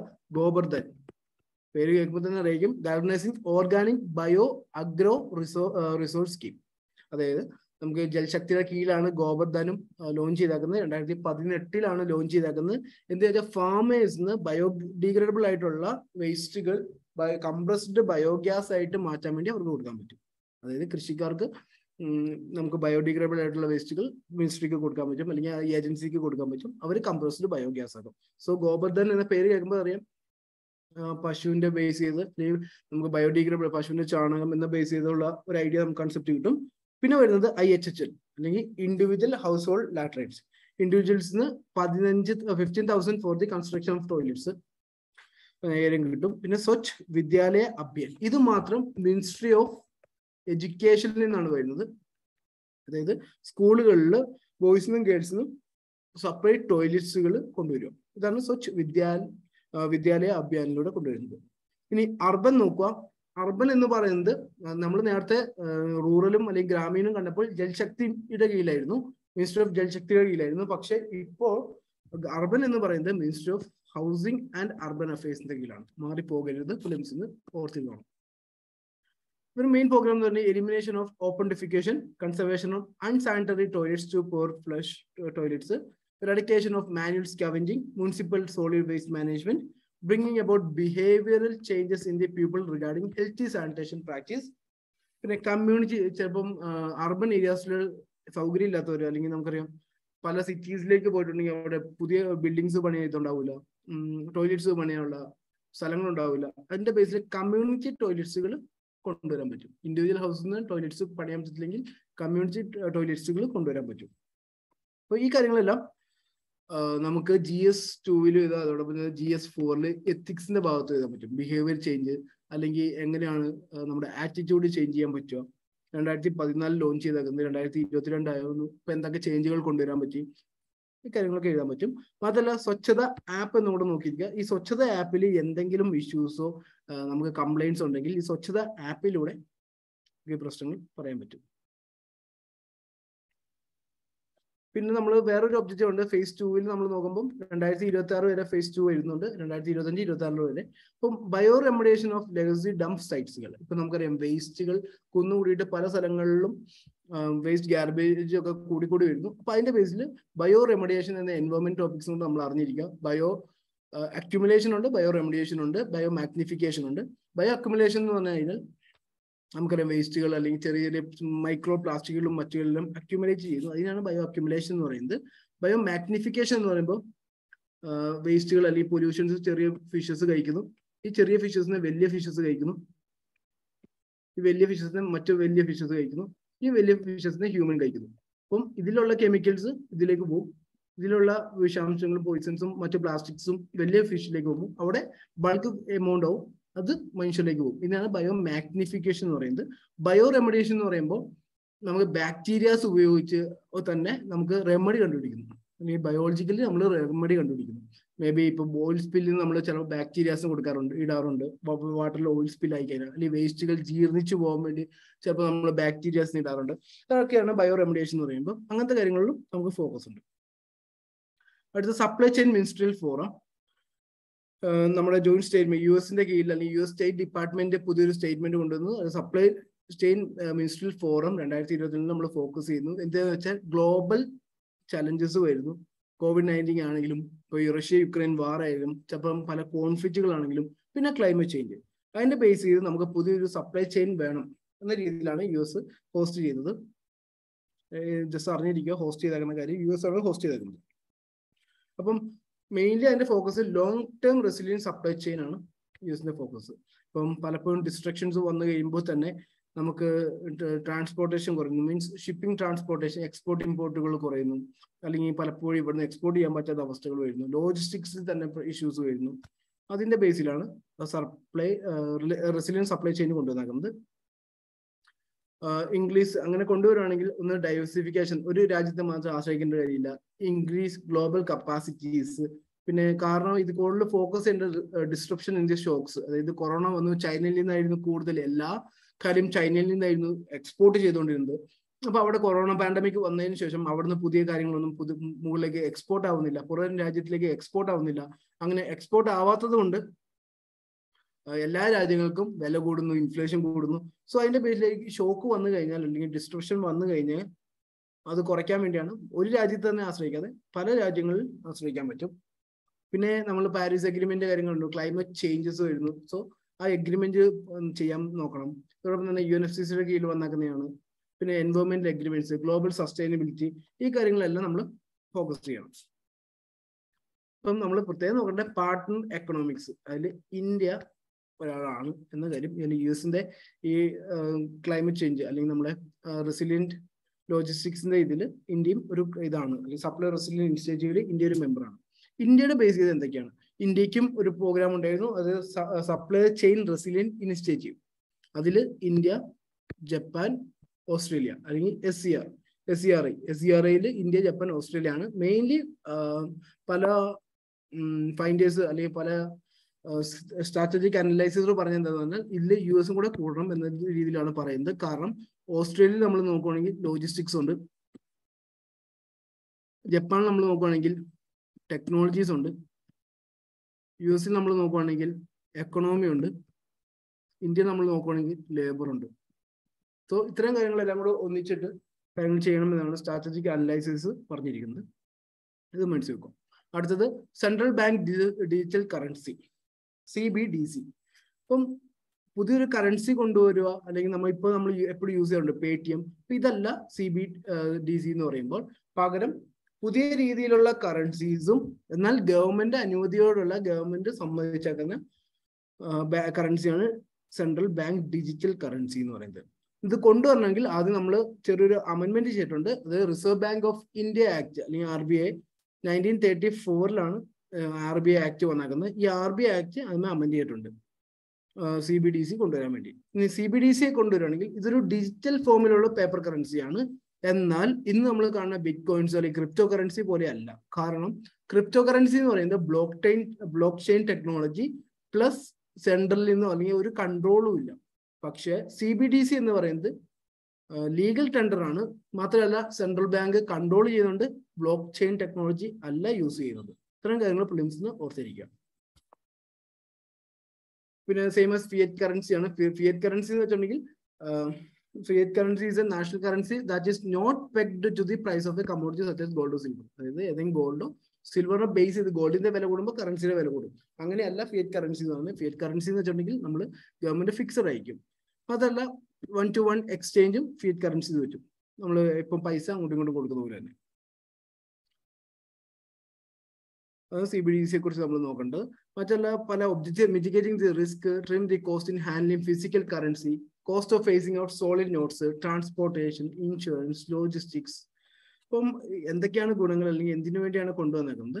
Global trend. ഇതിപ്പോൾ നമ്മൾ നോക്കുക, ബഹ്മാസ് എന്ന ചെറിയൊരു ഐലൻഡ് നേഷൻ ഉണ്ട്. ശരിക്കും പറഞ്ഞാൽ US കീഴിലല്ല, പലപ്പോഴും നമുക്ക് തെറ്റിപ്പോകാറുണ്ട്. US അടുത്താണ് ബഹ്മാസ് അല്ലെങ്കിൽ ബഹമാസ്. ബഹമാസ് എന്ന് പറഞ്ഞ രാജ്യമാണ്, ചെറിയൊരു ഐലൻഡ് നേഷനാണ്. ആദ്യമായിട്ട് CBDC അല്ലെങ്കിൽ central bank currency, digital currency launch ചെയ്യുന്നത്. അതിന്റെ പേരാണ് സാൻഡ് ഡോളർ. അടുത്ത നൈജീരിയ. നൈജീരിയ പറയുന്നത് നൈജീരിയ ഈ നൈറ എന്ന് പറഞ്ഞാൽ 2020 ലോഞ്ച് ചെയ്തു. അത് കഴിഞ്ഞാൽ ചൈനയാണ്, അതായത് ആദ്യത്തെ വലിയ എക്കണോമിയാണ് ലോഞ്ച് ചെയ്തേക്കുന്നത്. 𝐸𝐸𝐴 2020 ഡിജിറ്റൽ കറൻസി അല്ലെങ്കിൽ സെൻട്രൽ ബാങ്കിന്റെ ഡിജിറ്റൽ കറൻസിയാണ് ഇതെല്ലാം. പിന്നെ കൊറിയ, സ്വീഡൻ, ജമൈക്ക, യുക്രൈൻ ഇതുപോലെ കൺട്രീസും ടെസ്റ്റ് ചെയ്യാൻ തുടങ്ങിയിട്ടുണ്ട്. അപ്പോൾ ഈ പേരുകൾ നമ്മൾ ഓർത്തിരിക്കാം. പിന്നെ എന്തൊക്കെയാണ് ബെനിഫിറ്റ്സ്? ഒന്ന്, വിർച്വൽ കറൻസി ഹാൻഡിൽ ചെയ്യുന്ന അല്ലെങ്കിൽ അതിന്റെ കോസ്റ്റ് കുറയും. ഇതോടൊപ്പം തന്നെ ക്രോസ് ബോർഡർ പേയ്മെന്റ്സ് കൂടും, ഫിനാൻഷ്യൽ ഇൻക്ലൂഷൻ കൂടും, ഇൻഫോർമൽ എക്കണോമി കൂടുതലും നമ്മൾ ഡിജിറ്റൽ കറൻസീസ് യൂസ് ചെയ്യും. ഇതോടൊപ്പം തന്നെ ടാക്സേഷൻ സിസ്റ്റം കൂടും, അല്ലെങ്കിൽ ബെറ്റർ ടാക്സ്, നമുക്ക് ടാക്സിന്റെ ഇൻകംസ് റെസിപ്റ്റ്സ് കൂടും, റെഗുലേഷൻ കൂടും. അങ്ങനെ ഫിനാൻഷ്യൽ ഇൻക്ലൂഷൻ പറയാൻ പറ്റും. എന്നാൽ ഇതിനുള്ള ചലഞ്ചസ് ഉണ്ട്. ചലഞ്ചസ് എന്ന് പറഞ്ഞു കഴിഞ്ഞാൽ പ്രൈവസി. ഇപ്പം എന്തൊക്കെയാണ് ഇഷ്യൂ അല്ലെങ്കിൽ എങ്ങനെയാണ് പ്രൈവസി കൺസേൺ എന്ന് വെച്ചിട്ടുണ്ടെങ്കിൽ നമുക്കറിയാം. ഇപ്പൊ നമുക്ക് കേസ് വരുന്നുണ്ട്. 2017 പുട്ടുസ്വാമി VS കേസ് വരുന്നുണ്ട്. പുട്ടുസ്വാമി കേസിൽ പ്രൈവസി എന്ന് പറഞ്ഞാൽ ഫണ്ടമെന്റൽ റൈറ്റ്സ് ആണെന്ന് പറയുന്നു. പക്ഷെ എങ്ങനെ പ്രൈവസി സംരക്ഷിക്കാം എന്നൊരു നിയമവും മറ്റു കാര്യങ്ങളോ ഇന്ത്യയിൽ ഇപ്പം നിലവിൽ വന്നിട്ടില്ല. പിന്നെ ഇന്റർമീഡിയേഷൻ ഓഫ് ബാങ്ക്സ്. ഇപ്പൊ ബാങ്കുകൾക്ക് സ്റ്റാർട്ട് ചെയ്യുന്ന ബാങ്കുകൾക്ക് അല്ലെങ്കിൽ ബാങ്കുകൾ വീക്കൻ ചെയ്യാൻ ചാൻസ് കൂടുതലാണ്. കാരണം നമ്മുടെ ഫോണിൽ നമ്മുടെ ഇതിൽ ക്യാഷ് ഉണ്ടെങ്കിൽ പിന്നെ ബാങ്കിൽ ഡെപ്പോസിറ്റ് ചെയ്യേണ്ട ആവശ്യമില്ല. ഇപ്പം Paytm അല്ലെങ്കിൽ ഗൂഗിൾ പേ എല്ലാം ബാങ്കിലാണ് നമ്മൾ ഡെപ്പോസിറ്റ് ചെയ്യുന്നത്. മറ്റേ ഡിജിറ്റൽ കറൻസി നമ്മൾ ബാങ്കിൽ ഡെപ്പോസിറ്റ് ചെയ്യേണ്ട ആവശ്യമില്ല. ബാങ്കിൽ ഡെപ്പോസിറ്റ് ചെയ്യാതെ തന്നെ നമുക്ക് സിമ്പിൾ ആയിട്ട് ട്രാൻസാക്ഷൻ നടത്താൻ പറ്റും. അങ്ങനെ പല ബാങ്കുകളും വീക്ക് ചെയ്യും. പിന്നെ ഒബ്ലിയൻസ് ഓഫ് ടെക്നോളജി. ഇപ്പം റിസ്ക് എന്ന് വെച്ചാൽ ഇപ്പോൾ നമുക്ക് ആ ടെക്നോളജി നമുക്കില്ല, അതിന് അപ്ഗ്രേഡ് ചെയ്യണം. ആ അപ്ഗ്രേഡ് ചെയ്യുമ്പോൾ അതിനുള്ള ഹൈ കോസ്റ്റ് വരും. അതല്ല ഓപ്പറേഷണൽ റിസ്ക് ഓഫ് ഇന്റർമീഡിയറ്ററീസ്. ഇപ്പം നമുക്കറിയാം ബാങ്കിലോ മറ്റു സ്ഥലത്തോ അല്ലെങ്കിൽ RBIയിലോ ഇരിക്കുന്നവർക്ക് ട്രെയിനിങ് കിട്ടിയിട്ടുണ്ടാവില്ല. അവർക്ക് അറിയില്ല എന്താണ് ചെയ്യേണ്ടത്, എന്തൊക്കെയാണ് ഇതിൽ റിസ്കുകൾ വരുന്നത്, അല്ലെങ്കിൽ എങ്ങനെയാണ് കൊണ്ടുവരുന്നത്. ഈ കാര്യങ്ങളെല്ലാം റിസ്ക് ആയിട്ട് അല്ലെങ്കിൽ ആ ഓപ്പറേഷണൽ റിസ്ക് ആയിട്ട് ഇന്ന് കണക്ക് കൂട്ടാൻ പറ്റും. പിന്നെ cyber security risk, vulnerability testing, cost of protecting the fire walls. ഇതുപോലെ ഒത്തിരി റിസ്ക്കും ഇതിന്റെ കൂടെ തന്നെ വരുന്നുണ്ട്.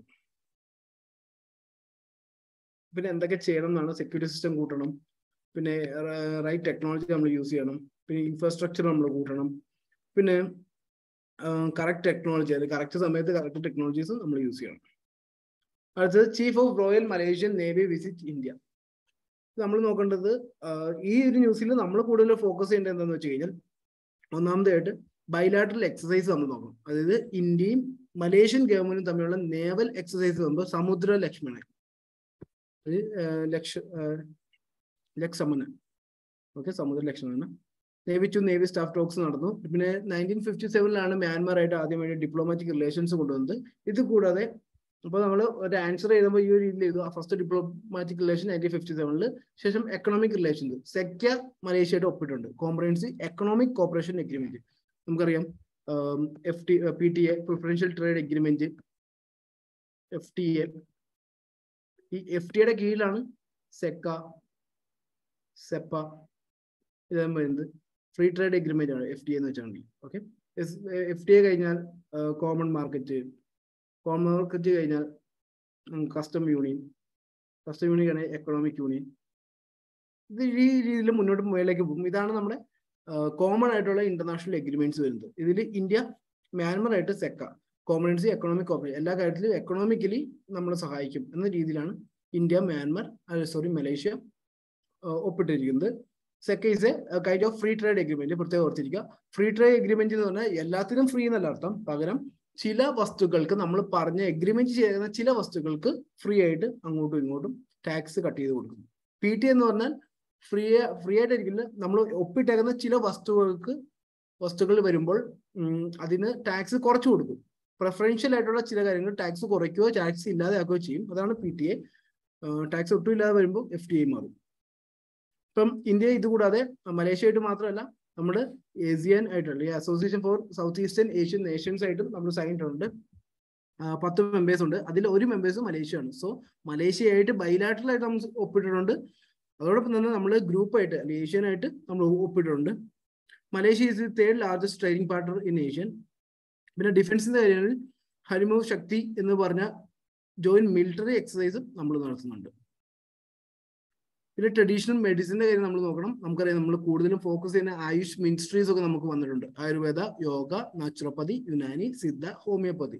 അപ്പം ആയുഷ് കൂടുതൽ ഫോക്കസ് ചെയ്യുക അല്ലെങ്കിൽ മലേഷ്യയിൽ ആയുഷ് സിസ്റ്റം കൂടുതൽ ഫോക്കസ് ചെയ്യാൻ നമ്മൾ നോക്കുന്നുണ്ട്. മാത്രമല്ല ഇടയ്ക്ക് വെച്ച് നമുക്കറിയാം 2019 പകുതിയിൽ ഇന്ത്യ പാം ഓയിൽസ് മലേഷ്യയിൽ നിന്ന് മേടിക്കുന്നത് നിർത്തിയിരുന്നു. അപ്പൊ അതിന്റെ ബേസിൽ പിന്നെയും 2020 ഇന്ത്യ മലേഷ്യൻ ഗവൺമെന്റിൽ നിന്ന് പാം ഓയിൽസ് പർച്ചേസ് ചെയ്യാൻ തുടങ്ങി. സോ അവർക്ക് എക്കണോമിക്കലി സപ്പോർട്ട് നമ്മൾ കൊടുക്കാൻ തുടങ്ങി.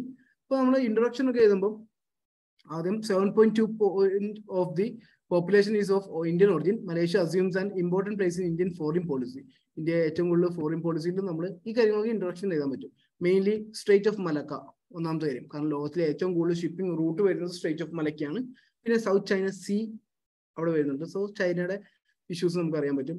പിന്നെ ഇന്ത്യയുടെ മെയിൻ ഇന്റർനാഷണൽ പോളിസീസ് ഉണ്ട്. ആക്ട് ഇന്ത്യ അല്ലെങ്കിൽ ആക്ട് ഈസ്റ്റ് പോളിസി ഉണ്ട്. ഈസ്റ്റിലേക്ക് അല്ലെങ്കിൽ ലുക്ക് ഈസ്റ്റ് പോളിസി ആയിരുന്നു, പിന്നീട് അത് ആക്ട് ഈസ്റ്റ് പോളിസി ആക്കി മാറ്റി. സോ ആ ആക്ട് ഈസ്റ്റ് പോളിസീസ് വരുന്നുണ്ട്. അതിൽ ഈസ്റ്റിലേക്ക് അതായത് നമ്മുടെ ഇന്തോനേഷ്യ, മലേഷ്യ, മ്യാൻമർ എന്നീ സ്ഥലങ്ങളിലേക്ക് കൂടുതൽ ഫോക്കസ് ചെയ്യാൻ വേണ്ടിയാണ്. പിന്നെ ഇന്ത്യ മാരിടൈം കണക്ടിവിറ്റി സ്ട്രാറ്റജീസ്, ഈ കാര്യങ്ങൾക്കൊക്കെ വേണ്ടിയാണ് നമുക്ക് മലേഷ്യ ഇമ്പോർട്ടൻ്റ് ആയിട്ട് വരുന്നത്. അടുത്തത് നിഷ്കൈ പോഷൻ യോജന NPY. ഈ നിഷ്കൈ പോഷൻ യോജന എന്ന് പറയുന്നത് നമ്മുടെ TB പേഷ്യൻസിന് 500 രൂപ വെച്ച് അല്ലെങ്കിൽ അവർക്ക് ഫിനാൻഷ്യൽ സപ്പോർട്ട് കൊടുക്കുകയാണ്. ഡയറക്റ്റ് ട്രാൻസ്ഫർ ചെയ്തിട്ട് അല്ലെങ്കിൽ അവരുടെ ബാങ്കിലേക്ക് നേരിട്ട് ക്യാഷ് കൊടുത്തിട്ട് TB പേഷ്യൻസിന് സപ്പോർട്ട് ചെയ്യാൻ വേണ്ടിയാണ് നിഷ്കൈ പോഷൻ യോജന വരുന്നത്. ഇപ്പോൾ TBയെ കുറിച്ച് നമ്മൾ നോക്കണം. TB എന്ന് പറയുന്നത് ബാക്ടീരിയ ബേസ് ചെയ്ത് വന്നേക്കുന്നതാണ്, അല്ലെങ്കിൽ മൈക്രോ ബാക്ടീരിയം ട്യൂബർകുലോസിസ് ആണ്. ഈ പേര് ഓർത്തിരിക്കും. മൈക്രോ ബാക്ടീരിയം ട്യൂബർകുലോസിസ് ആണ് കൊണ്ടുവരുന്നത്. TB മാത്രമല്ല വരുന്നത്, ലെപ്രോസിയും ബാക്ടീരിയ ബേസ് ചെയ്താണ് വരുന്നത്. അപ്പം TB അഫക്ട് ചെയ്യുന്നത് ലങ്സിലാണ് അഫക്ട് ചെയ്യുന്നത്. ഇത് കറക്റ്റ് നോക്കുവാണെങ്കിൽ നമുക്ക് 3000 BC അതായത് ഈജിപ്ഷ്യൻ സിവിലൈസേഷൻ തൊട്ട് തന്നെ ഇത് വന്നിരുന്നു, അല്ലെങ്കിൽ പണ്ട് തൊട്ട് ഏൻഷ്യന്റ് ഡിസീസ് ആണെന്നാണ് പറയപ്പെടുന്നത്. ഇത് ഹ്യൂമനിൽ നിന്ന് ഹ്യൂമനിലേക്ക് പകരും, അല്ലെങ്കിൽ പേഴ്സൺ ടു പേഴ്സണിലേക്ക് പകരും എയർ വഴിയാണ്. Through the air. അതായത് ഒരു വ്യക്തി ചുമയ്ക്കുമ്പോഴോ തുമ്മുമ്പോഴോ തുപ്പുമ്പോഴോ എല്ലാം അതിൽ നിന്ന് ട്രാൻസ്ഫർ ചെയ്യുകയാണ്. TB ജെയിംസ് മറ്റുള്ളവർക്ക് ട്രാൻസ്ഫർ ചെയ്യുകയാണ്. പിന്നെ ട്രീറ്റ്മെന്റ് ഉണ്ടോ എന്ന് ചോദിച്ചാൽ ട്രീറ്റബിൾ ആണ്, ക്യൂറബിൾ ആണ്. 6 മാസത്തെ ട്രീറ്റ്മെന്റ് എടുക്കണം, 4 മാസത്തെ മൈക്രോബിയൽ ഡ്രഗ്സ് യൂസ് ചെയ്യണം. പിന്നെ ഈ TB തന്നെ 3 ആയിട്ട് നമുക്ക് തിരിക്കാൻ പറ്റും. അത് നോർമൽ TB. രണ്ടാമത്തെ TB എന്ന് പറയുമ്പോൾ multi drug resistant tuberculosis MDR TB. ഇത് സാധാരണ നമ്മൾ യൂസ് ചെയ്യുന്ന നമ്മുടെ ഐസോണൈഡും അല്ലെങ്കിൽ റിഫംപിനും കൊണ്ട് പറ്റത്തില്ല. 2 മരുന്നുകളാണ്. ഈ 2 മരുന്നുകളും കൊണ്ട് യൂസ് ചെയ്യാൻ പറ്റത്തില്ല. പകരം നമുക്ക് കൂടുതൽ second line drugs, first line drugs എന്ന് പറഞ്ഞാൽ സാധാരണ ഇപ്പൊ ഒരു പനി വന്നാൽ നമ്മൾ പാരസ്റ്റമോൾ കഴിക്കുന്നത്, ഇതാണ് first line drugs. Second line drugs എന്ന് വെച്ചിട്ടുണ്ടെങ്കിൽ നമുക്ക് ഒട്ടും പറ്റില്ല, അത് ക്യൂർ ആവുന്നില്ലെങ്കിൽ അടുത്ത ഡ്രഗ്സ് ഉണ്ട്. ലാസ്റ്റ് ഡ്രഗ്സ് വരുന്നുണ്ട്. നമുക്ക് റെഡ് ലൈൻ ക്യാമ്പയിൻ ഒക്കെ ഉണ്ട്. അതായത് ഒരു മരുന്നിന്റെ സ്ട്രിപ്പിന്റെ താഴെ ഒരു ചുവപ്പ് കളറിൽ ലൈൻ വരച്ചു വെച്ചിട്ടുണ്ടാവും. അതാണ് ലാസ്റ്റ് മൈക്രോബിയൽ റെസിസ്റ്റന്റ് ഡ്രഗ്സ് ഉള്ളത്. അത് കഴിഞ്ഞാൽ പിന്നെ മരുന്നുകൾ ഉണ്ടാവില്ല. അപ്പം അതാണ് സെക്കൻഡ് ലൈൻ ഡ്രഗ്സ് എന്ന് പറയുമ്പോൾ MDR TBക്ക് വേണ്ടി യൂസ് ചെയ്യാനാണ്. അതും ട്രീറ്റബിൾ ആണ്, ക്യൂറബിൾ ആണ്. പക്ഷെ എക്സ്റ്റെൻസീവ്ലി ഡ്രഗ് റെസിസ്റ്റന്റ് TB അല്ലെങ്കിൽ XDR TB ഇത് മാത്രം നമുക്ക് വലിയ ക്യൂറബിൾ അല്ല. കാരണം ഒരു ട്രീറ്റ്മെന്റും ഉണ്ടാവില്ല. ജസ്റ്റ് ഇങ്ങനെ നമ്മൾ ആലോചിച്ചാൽ മതി. തലവേദന വരുന്നു, നമ്മൾ ജസ്റ്റ് ഡോളോ കഴിക്കുന്നു, 250 കഴിക്കുന്നു, ഇത് കഴിഞ്ഞാൽ 500 കഴിക്കുന്നു. അടുത്ത പ്രാവശ്യം തലവേദന 250 കഴിച്ചിട്ടൊന്നും ആവുന്നില്ല, 500 കഴിക്കുന്നു, പിന്നെ 650 കഴിക്കുന്നു തലവേദന. അവസാനം വന്നു ഈ മരുന്നുകൾ ഒന്നും നമുക്ക് തലവേദന കുറയ്ക്കുന്നില്ല. ഇങ്ങനെ വരുമ്പോഴാണ് നമ്മൾ ഡ്രഗ് റെസിസ്റ്റന്റ് എന്ന് പറയുന്നത്. എത്ര കഴിച്ചാലും എത്ര ഗുളിക കഴിച്ചാലും നമുക്കൊന്നും ആവുന്നില്ല. ഇതുപോലെ TB മാറിക്കൊണ്ടിരിക്കും. ഇനി നിഷ്കൈ പോഷനെ പറ്റി നോക്കുകയാണെങ്കിൽ 2018 ministry of health and family വെൽഫെയറിൽ നിന്നാണ് ഇത് ലോഞ്ച് ചെയ്തേക്കുന്നത്. എന്ന് വെച്ചാൽ 500 രൂപ വെച്ച് എല്ലാവർക്കും TB പേഷ്യൻസിന് ഡയറക്റ്റ് ബെനിഫിറ്റ് ട്രാൻസ്ഫർ, ബാങ്കിലേക്ക് ഡയറക്റ്റ് ആയിട്ട് ട്രാൻസ്ഫർ ചെയ്യുന്നതാണ് DBT എന്ന് പറയുന്നത്. 500 വെച്ച് കൊടുക്കാൻ വേണ്ടി. ഇന്ത്യയുടെ പെർഫോമൻസ് നോക്കുകയാണെങ്കിൽ TB റിപ്പോർട്ട് പബ്ലിഷ് ചെയ്തിട്ടുണ്ട്. ഇത് ഓർത്തിരിക്കുക, ഇന്ത്യൻ TB റിപ്പോർട്ട് പബ്ലിഷ് ചെയ്യുന്നത് minister of health and family welfare ആണ്.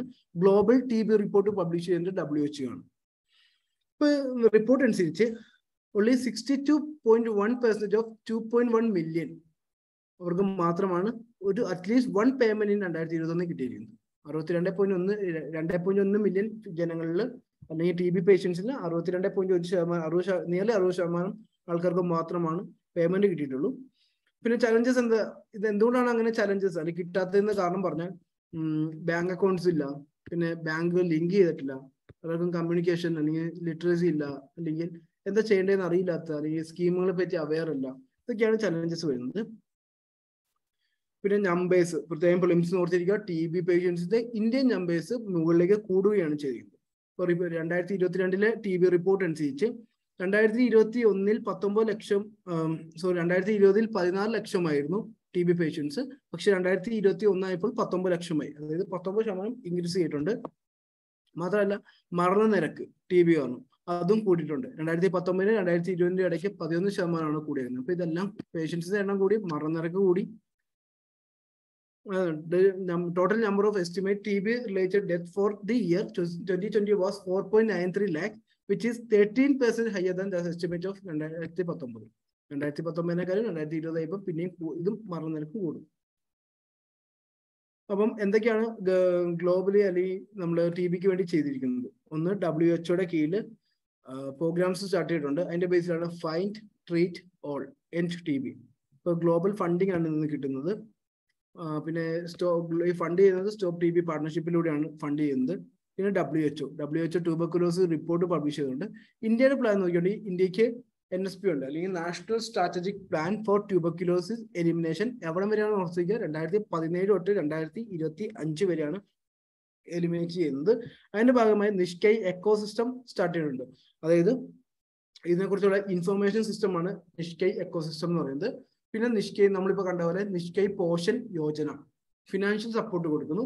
പിന്നെ ഹരേഗ ദേശ് ജീത ക്യാമ്പയിൻ TB കുറയ്ക്കാനും TB മറ്റുള്ളവരെ അറിയിക്കാനും അല്ലെങ്കിൽ അവയർനെസ് കൊടുക്കാനുമുള്ള ക്യാമ്പയിൻസ് ആണ് കൊണ്ടുവരുന്നത്.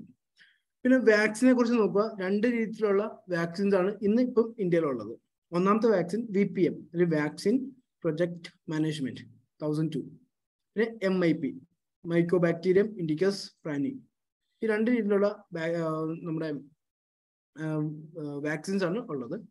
പിന്നെ ഉള്ളത് സാക്ഷ്യം പോർട്ടൽ. സാക്ഷ്യം പോർട്ടൽ എന്ന് പറയുമ്പോൾ ഇവർക്ക് കൗൺസിലിങ്സ് കൊടുക്കാനും അല്ലെങ്കിൽ സൈക്കോ സോഷ്യൽ കൗൺസിലിങ്സ് കൊടുക്കാനും. ഇത് ഗവൺമെന്റ് വകയല്ല, പകരം Tata institute of social science TISന്റെ കീഴിലാണ് ഇത് വരുന്നത്, സാക്ഷ്യം പോർട്ടൽ. ഇത്രയും കാര്യങ്ങൾ ഓർത്തിരിക്കാം. പിന്നെ ഇന്ത്യയുടെ എയിം നമ്മൾ കണ്ടായിരുന്നു, 2025 ഇന്ത്യ TB എലിമിനേറ്റ് ചെയ്യാൻ പോകുന്നത്.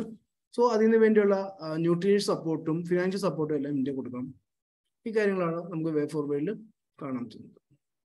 അടുത്ത് എക്കോളജി ആയിട്ട് ബിട്ടർകനിക്ക നാഷണൽ പാർക്ക്. ബിട്ടർകനിക്ക നാഷണൽ പാർക്ക് എന്ന് പറയുമ്പോൾ ഒറീസയിലാണ് വരുന്നത്, ഒഡീഷയിലാണ് വരുന്നത്. അവിടുത്തെ മാംഗ്രോ എക്കോസിസ്റ്റം ആണ്. നമുക്കറിയാം ഒഡീഷയുടെ ഭാഗത്ത് നോക്കുകയാണെങ്കിൽ ഇന്ത്യയുടെ ഈസ്റ്റേൺ ഭാഗത്ത് മാംഗ്രോ എക്കോസിസ്റ്റം ആണ് വരുന്നത്. അവിടെ ഉള്ള റിവേഴ്സിന്റെ കാര്യങ്ങൾ നോക്കുക. പ്ലിംസിന് ഇത്രയും കാര്യങ്ങൾ പ്ലിംസ് നോക്കിയിരിക്കാം. ബഹ്മണി, ബൈത്രണി, ധമ്മ, പത്ശാല, ഈ 4 റിവേഴ്സ് ആണ് ആ വഴി ഫ്ലോ ചെയ്യുന്നത്. പ്രത്യേകിച്ച് ബിത്തർകണിക്ക എന്ന് പറയുമ്പോൾ ക്രോക്കോഡിൽസിന് ഫേമസ് ആണ്. മെയിൻലി സാൾട്ട് വാട്ടർ ക്രോക്കോഡിൽസ്, എൻഡേഞ്ചേർഡ് ആയിട്ടുള്ള സാൾട്ട് വാട്ടർ ക്രോക്കോഡിൽസിന് ഫേമസ് ആണ്. ഇതോടൊപ്പം തന്നെ നമ്മൾ എപ്പോഴും കേൾക്കാറുള്ള ഒരു സീ ടർട്ടിലും അവിടെ ഇമ്പോർട്ടൻസ് വരുന്നുണ്ട്. ഗരീമാത ബീച്ചിലാണ് അവർ വരുന്നത്. ഇത്രയും കാര്യങ്ങൾ പ്രിലിംസ് ഓർത്തിരിക്കാം. പിന്നെ ബിട്ടർകനിക്ക പക്ഷികൾക്കും പ്രാധാന്യമാണ്. 8 varieties of king Fisher birds ഇതും നമുക്ക് ബിട്ടർകനിക്ക നാഷണൽ പാർക്കിൽ കാണാൻ പറ്റും.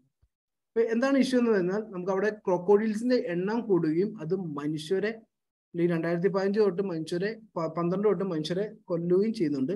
ഇതോടൊപ്പം തന്നെ ക്രോക്കോഡിൽസിന് മനുഷ്യർ കൊല്ലുന്നുണ്ട്, വേട്ടയാടുന്നുണ്ട്. അപ്പം ക്രോക്കോഡിൽസ് എന്ന് പറഞ്ഞാൽ ടെറിട്ടോറിയൽ അക്വാട്ടിക് റെപ്റ്റൈൽ ആണ്, വെള്ളത്തിലും കരയിലും ജീവിക്കാൻ പറ്റുന്നുണ്ട്. ഇപ്പം 1991 നമുക്ക് പ്ലാൻ ഉണ്ട്. 1972 തൊട്ടാണ് നമ്മൾ കൺസർവേഷൻ ഓഫ് ക്രോക്കോഡിൽ വന്നിരിക്കുന്നത്, അല്ലെങ്കിൽ 1975 തൊട്ടാണ് പ്രൊജക്ട് ക്രോക്കോഡിൽ വരുന്നത്, അല്ലെങ്കിൽ ക്രോക്കോഡിൽ കൺസർവേഷൻ പ്രൊജക്ട് വരുന്നത് ബിട്ടർകനിക്കയിൽ. കാരണം അവരുടെ ഹാബിറ്റേറ്റിൽ തന്നെ അവരെ സംരക്ഷിക്കുക എന്നതാണ് ഇതിന്റെ ലക്ഷ്യം. എന്നാൽ പിന്നീട് അങ്ങോട്ട് എന്ത് സംഭവിച്ചു വെച്ചാൽ ഒരു പരിധിക്ക് കൂടുതൽ അല്ലെങ്കിൽ 90s ഒക്കെ ആയി കഴിഞ്ഞപ്പോൾ അത് സാച്ചുറേഷൻ ലെവലായി, അതായത് അത് മുതൽ നിറയുന്ന ഒരു അവസ്ഥയിൽ വന്നു. സാച്ചുറേഷൻ ഇനി അതിൽ വളരേണ്ട ആവശ്യമില്ല. അതുകൊണ്ട് 1991 ministry of forest and environment എന്ത് ചെയ്തെന്ന് വെച്ച് കഴിഞ്ഞാൽ ക്രോക്കോഡിൽ റിവ്യൂയിങ് പ്രോഗ്രാം അവിടെ നിർത്തുവാണ്. അല്ലെങ്കിൽ ഇനി അങ്ങോട്ട് ഫണ്ടിങ് ഇല്ല, ആ പ്രോഗ്രാം അവിടെ സ്റ്റോപ്പ് ചെയ്യാം, ഇനി ബ്രീഡിംഗ് പ്രോഗ്രാംസോ മറ്റു പ്രോഗ്രാംസോ പ്രൊജക്റ്റുകളോ ഒന്നും ഉണ്ടാവില്ല എന്ന് പറഞ്ഞു. അതുകൊണ്ട് ക്രോക്കോഡിൽസിന് പലപ്പോഴും ഫുഡ് കിട്ടാത്ത അവസ്ഥയോ അല്ലെങ്കിൽ അത് അതിന്റെ ഹാബിറ്റാറ്റിൽ നിന്ന് പുറത്തേക്ക് ഇറങ്ങേണ്ട അവസ്ഥയിലേക്ക് വരുന്നു. കാരണം സാച്ചുറേഷൻ ലെവലായി കഴിഞ്ഞാൽ പിന്നെ അവർ അങ്ങോട്ടും ഇങ്ങോട്ടും മത്സരിക്കുക അല്ലെങ്കിൽ കോമ്പറ്റീഷൻ കൂട്ടുകയും അത് തന്റെ ഹാബിറ്റാറ്റിൽ നിന്ന് പുറത്തേക്ക് വരികയും മറ്റു പ്രശ്നങ്ങൾ ഉണ്ടാക്കുകയും ചെയ്യുന്നു. പിന്നെ ഒഡീഷയുടെ കാര്യം നോക്കുകയാണെങ്കിൽ ഒഡീഷയിൽ പ്രത്യേകം ഓർത്തോളം ഒഡീഷയിൽ മാത്രമാണ് 3 സ്പീഷീസ് ഓഫ് ഇന്ത്യൻ ക്രോക്കോഡിൽസ് ഉള്ളത്. ഒന്ന് ഘറിയൽ, പിന്നെ സാൾട്ട് വാട്ടർ ക്രോക്കോഡിൽ, പിന്നെ വരുന്നത് മുഗർ ക്രോക്കോഡിൽ. ഇത് മൂന്നും ഓർത്തിരിക്കുക. ഇന്ന് 1975 തൊട്ട് ഇന്ന് ഫണ്ട് കൊടുത്തോണ്ട് UNDPയും FOAലും സപ്പോർട്ട് ഗവൺമെന്റ് ഓഫ് ഇന്ത്യക്ക് ക്രോക്കോഡിൽസ് വേണ്ടി ഫണ്ട് കൊടുക്കുന്നുണ്ട്. ഇത്തരം കാര്യങ്ങളാണ് ന്യൂസിലുള്ളത്. ത്രോട്ട് ഇൻ യൂറോപ്പ് നമ്മൾ കണ്ടായിരുന്നു, കഴിഞ്ഞ ആഴ്ചയിലെ കറണ്ട് അഫയേഴ്സിൽ നമ്മൾ കണ്ടായിരുന്നു. അതായത് യൂറോപ്പിൽ വരൾച്ച കൂടിക്കൂടി വരുവാണ്, അല്ലെങ്കിൽ 500 കൊല്ലത്തിനുള്ളിൽ ശേഷം കാണുന്ന വരൾച്ച ഇപ്പോഴാണ്. റെക്കോർഡ് ബ്രേക്കിംഗ് സമ്മർ ഹീറ്റ്സ് ആണ്. യൂറോപ്പ് മാത്രമല്ല ചൈനയും US വരൾച്ച അനുഭവിച്ചുകൊണ്ടിരിക്കുന്നു. അപ്പം ഡോട്ട് എന്ന് പറയുമ്പോൾ റെയിൻഫാള് അല്ലെങ്കിൽ മഴ കുറെ നാളത്തേക്ക് പെയ്യാതിരിക്കുമ്പോൾ വരുന്ന വാട്ടർ ഷോർട്ടേജിനാണ് ഈ ഡോട്ട് എന്ന് പറയുന്നത്. വെജിറ്റേഷനും ആനിമൽസിനും അല്ലെങ്കിൽ എല്ലാവർക്കും ബുദ്ധിമുട്ട് വരുന്നു. വെള്ളത്തിന്റെ ഇത് കിട്ടുന്നില്ല, വരൾച്ച വരുന്നു. അപ്പോൾ ഈ വരൾച്ചനെ പലതായിട്ട് തിരിക്കാൻ പറ്റും. മെട്രോളജിക്കൽ ഡോട്ട്, അതായത് റെയിൻഫാൾ മഴ കുറയുമ്പോൾ വരുന്നതാണ് മെട്രോളജിക്കൽ ഡോട്ട് എന്ന് പറയുന്നത്. ഹൈഡ്രോളജിക്കൽ ഡോട്ട് എന്ന് പറയുമ്പോൾ മഴ കുറയുന്നു, മഴയില്ലാത്തതുകൊണ്ട് പോൺസ്, റിവേഴ്സ് ഇതിലൊന്നും അല്ലെങ്കിൽ നമ്മുടെ അണ്ടർഗ്രൗണ്ട് വാട്ടേഴ്സ് അല്ലെങ്കിൽ ഗ്രൗണ്ട് വാട്ടേഴ്സ് ഇതിനൊന്നും വെള്ളം കിട്ടുന്നില്ല, അല്ലെങ്കിൽ അതെല്ലാം വറ്റിപ്പോകുന്നു. അതിനെയാണ് ഹൈഡ്രോളജിക്കൽ ഡോട്ട് എന്ന് പറയുന്നത്. പിന്നെ പറയുന്നത് അഗ്രികൾച്ചർ ഡോട്ട്. അഗ്രികൾച്ചർ എന്ന് പറയുമ്പോൾ മഴ കിട്ടുന്നില്ല, മഴ കിട്ടാത്തത് കൊണ്ട് സോയിലുള്ള മോയിസ്റ്റ് കുറയുന്നു, പിന്നെ നമുക്ക് പോൺസ് റിസർവിലുള്ള വെള്ളം കുറയുന്നു. അല്ലെങ്കിൽ അഗ്രികൾച്ചർ ചെയ്യാൻ പറ്റാത്ത ഒരു അവസ്ഥയിലേക്ക് വരുമ്പോൾ അല്ലെങ്കിൽ അഗ്രികൾച്ചറിനെ ഇമ്പാക്ട് ചെയ്യുമ്പോൾ അതിന് അഗ്രികൾച്ചർ ഡോട്ട് എന്ന് പറയും. പിന്നെ സോഷ്യോ എക്കണോമിക് ഡോട്ട്സ്, അതായത് മഴ കിട്ടുന്നില്ല, മഴ കിട്ടാത്തത് കൊണ്ട് നമ്മൾ ഡിമാൻഡിനെയും സപ്ലൈ ചെയിനിനെയും വരുമ്പോൾ സംഭവിക്കുമ്പോൾ അതിനെയാണ് supply and demand of economic goods and such as fruits, vegetable, grains, meats. അങ്ങനെ വരുമ്പോൾ അത് ജനങ്ങളെ അത് സോഷ്യലി എക്കണോമിക്കലി അത് ബാധിക്കുമ്പോൾ അതിന് സോഷ്യോ എക്കണോമിക് ഡോട്ട്സ് എന്ന് പറയും. അപ്പം 1540 പണ്ട് യൂറോപ്പിൽ വന്ന അതുപോലത്തെ രീതിയിലുള്ള ഒരു വരൾച്ചയാണ് ഇന്നും കാണാൻ പറ്റുന്നത്. നിയർലി 10,000 ഓഫ് പീപ്പിൾസിനാണ് അന്ന് 1540 കൊന്നൊടുക്കിയത്. അപ്പൊ അതുപോലെ ഇന്നും ഇപ്പം വരുന്നു. 500 വർഷത്തിന് ശേഷം 2003-ലും 2010-ലും 2018-ലും എല്ലാം വന്നിരുന്നു. പക്ഷെ അത്രയും ഭീകരമായിരുന്നില്ല. അപ്പം നമ്മൾ പ്രിലിംസ് നോക്കേണ്ട യൂറോപ്പിലെ കുറച്ച് റിവേഴ്സിന്റെ കാര്യം നോക്കുക. റൈൻ, പോ, ലോർ, ഡനൂബ്. അതിൽ റൈനും ഡനൂബും എല്ലാവർക്കും കൂടുതൽ ഫോക്കസ് ചെയ്യുക. കാരണം റഷ്യ യുക്രൈൻ വരുന്ന സമയത്ത് പലപ്പോഴും ക്വസ്റ്റ്യൻ വന്നിരുന്നു. റൈനും ഡനൂബും ബ്ലാക്ക് സീയിലേക്ക് ഒഴുകുന്നു. സോ എങ്ങോട്ടാണ് ഒഴുകുന്നത്, അതിന്റെ ചാനൽ, ഈ കാര്യങ്ങൾ നോക്കിയിരിക്കുക. പിന്നെ യൂറോപ്യൻ കമ്മീഷന്റെ കീഴിൽ വരുന്ന ഗ്ലോബൽ ഡ്രോട്ട് ഒബ്സർവേറ്ററി എന്ന് പറയുന്ന ഏജൻസി റിപ്പോർട്ട് ചെയ്തതെന്ന് വെച്ചാൽ 64% continents land mass was experience drought condition.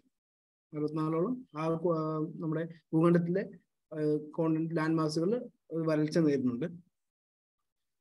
Nearly 90% of the geographical area in Switzerland, France, about 83% in Germany, close to 75% in Italy, facing agriculture drought. അപ്പം വരൾച്ച എന്നത് ഒരു രാജ്യത്തും അതല്ല, പല രാജ്യങ്ങളിലേക്കും പോകുന്നു. അതിന്റെ കാരണങ്ങൾ എന്താണെന്ന് വെച്ച് കഴിഞ്ഞാൽ ഹീറ്റ് വേവ്സ് ആണ് കൂടുതലും പറയുന്നത്. ക്ലൈമറ്റിലുള്ള മാറ്റങ്ങൾ, ഇവാപ്പറേഷൻ കൂടുന്നു, വാട്ടറിലും സോയിലുള്ള മോയിസ്ചർ ഇവാപ്പറേറ്റ് ചെയ്തു പോകുന്നു. പിന്നെ ഹീറ്റ് വേവ്സ് എന്ന് പറഞ്ഞാൽ ഒരു പരിധി തന്നെ ഒരു ഏരിയയിൽ ഒരു പരിധി കൂടുതൽ ചൂട് അല്ലെങ്കിൽ നോർമലി എക്സ്പീരിയൻസ് ചെയ്യുന്ന ചൂടിനേക്കാൾ ചൂടിൽ വരുമ്പോൾ അതിനാണ് ഹീറ്റ് വേവ്സ് എന്ന് പറയുന്നത്.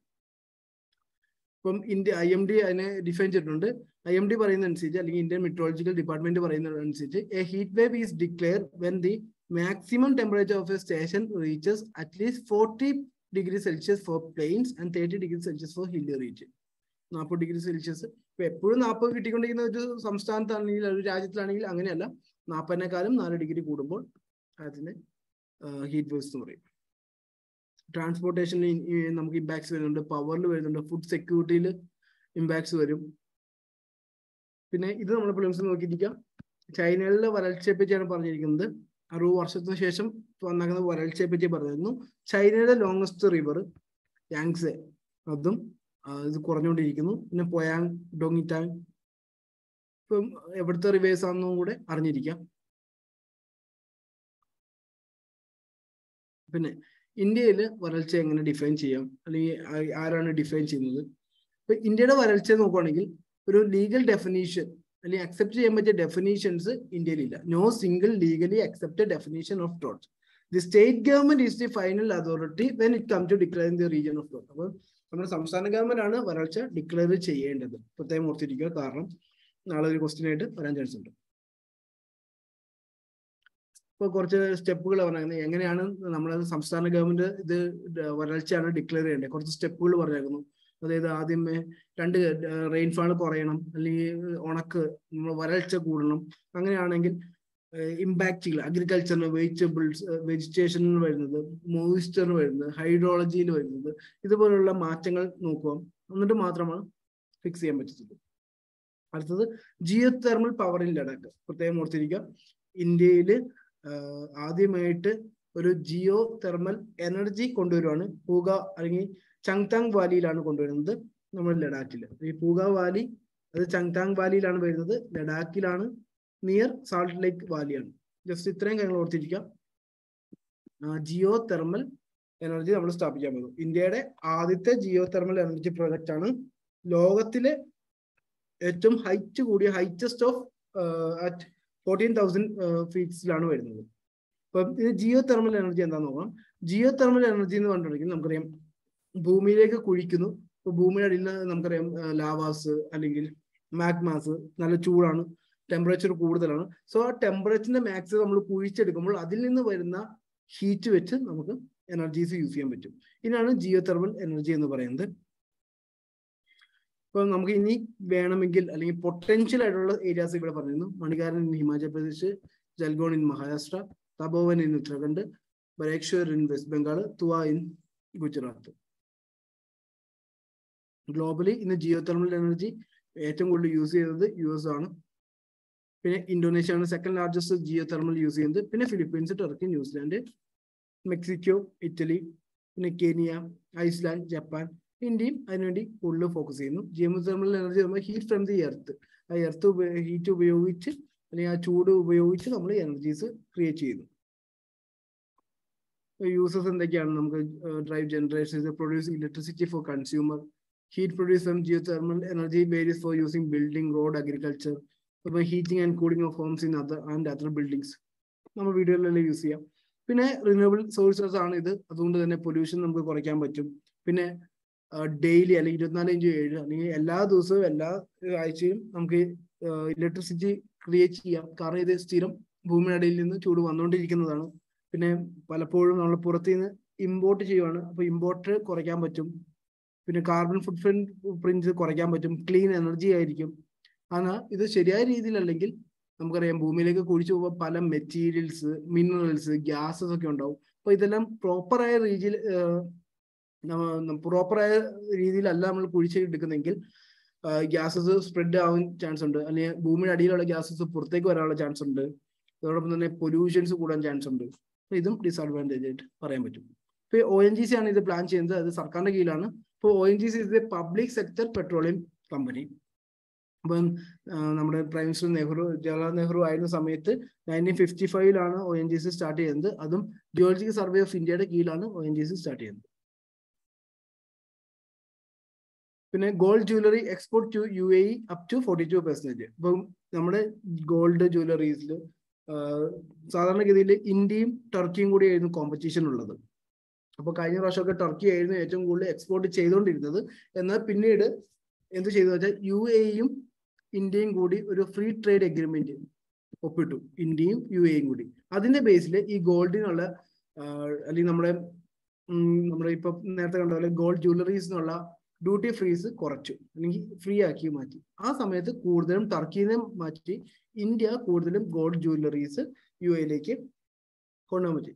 India got 0 duty access to the UAE market for jewelry export, which attracted 5% duty earlier, potentially facilitating entry of Indian product into the North Africa, West Asia, Central Asian markets.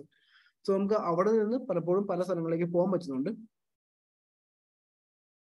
സെപ്പയാണ് നമ്മൾ ഒപ്പിട്ടാക്കുന്നത്. പ്രത്യേകം ഓർത്തിരിക്കുക. സെപ്പ എന്ന് പറഞ്ഞാൽ comprehensive economic partnership agreement. നേരത്തെ നമ്മൾ കണ്ടത് Malaysia ആയിട്ട് സെക്കയാണ് ഒപ്പിട്ടത്. കോംപ്രിഹെൻസീവ് എക്കണോമിക് കൊമേഴ്ഷ്യൽ എഗ്രിമെന്റ് പറയുന്നുണ്ട്. അതായത് സെക്ക എന്ന് പറയുമ്പോൾ നമ്മൾ പറഞ്ഞു എക്കണോമിക്കലി നമ്മളെ സഹായിക്കും. സെപ്പ എന്ന് പറഞ്ഞാൽ എക്കണോമിക്കലി നമ്മൾ സഹായിക്കും, പാർട്ട്ണർഷിപ്പും നമുക്കുണ്ടാവും. ഫോർ എക്സാമ്പിൾ ഇപ്പോൾ ജപ്പാനായിട്ട് നമ്മൾ സെപ്പയാണ് ഒപ്പിട്ടേക്കുന്നത്. ജപ്പാൻ പലപ്പോഴും ഇന്ത്യയിലെ ഇൻഫ്രാസ്ട്രക്ചർ പണിയാൻ വേണ്ടി അല്ലെങ്കിൽ പാർട്ട്ണർഷിപ്പിന് വേണ്ടി സഹായിക്കുന്നുണ്ട്, എക്കണോമിക്കലി സഹായിക്കുന്നുണ്ട്. ഇതാണ് സെപ്പ. ഇതെല്ലാം വരുന്നത് ഫ്രീ ട്രേഡ് എഗ്രിമെന്റ് FTAയുടെ കീഴിലാണ് വരുന്നത്.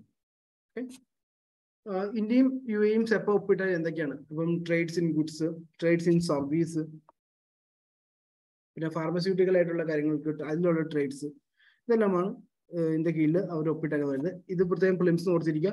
ഇന്ത്യ ഹാസ് സൈൻഡ് സെപ്പ വിത്ത് ഇപ്പം UAE, സൗത്ത് കൊറിയ, ജപ്പാൻ. പിന്നെ FTA എന്താണെന്ന്, FTA എന്ന് വെച്ചിട്ടുണ്ടെങ്കിൽ നേരത്തെ പറഞ്ഞ പ്രിഫറൻഷ്യൽ ഫ്രീ ട്രേഡ് എഗ്രിമെന്റ്സ് ആണ്. ഫ്രീ ട്രേഡ് എഗ്രിമെന്റ് എന്ന് വെച്ചിട്ടുണ്ടെങ്കിൽ പല രാജ്യങ്ങളിലേക്കും സാധനങ്ങൾ എക്സ്പോർട്ട് ചെയ്യുമ്പോൾ ഇമ്പോർട്ട് ചെയ്യുമ്പോൾ ഡ്യൂട്ടി ഫ്രീ ആയിട്ട് കൊടുക്കാൻ വേണ്ടിയാണ്. ഇതോടൊപ്പം തന്നെ RCEP ഉണ്ട്.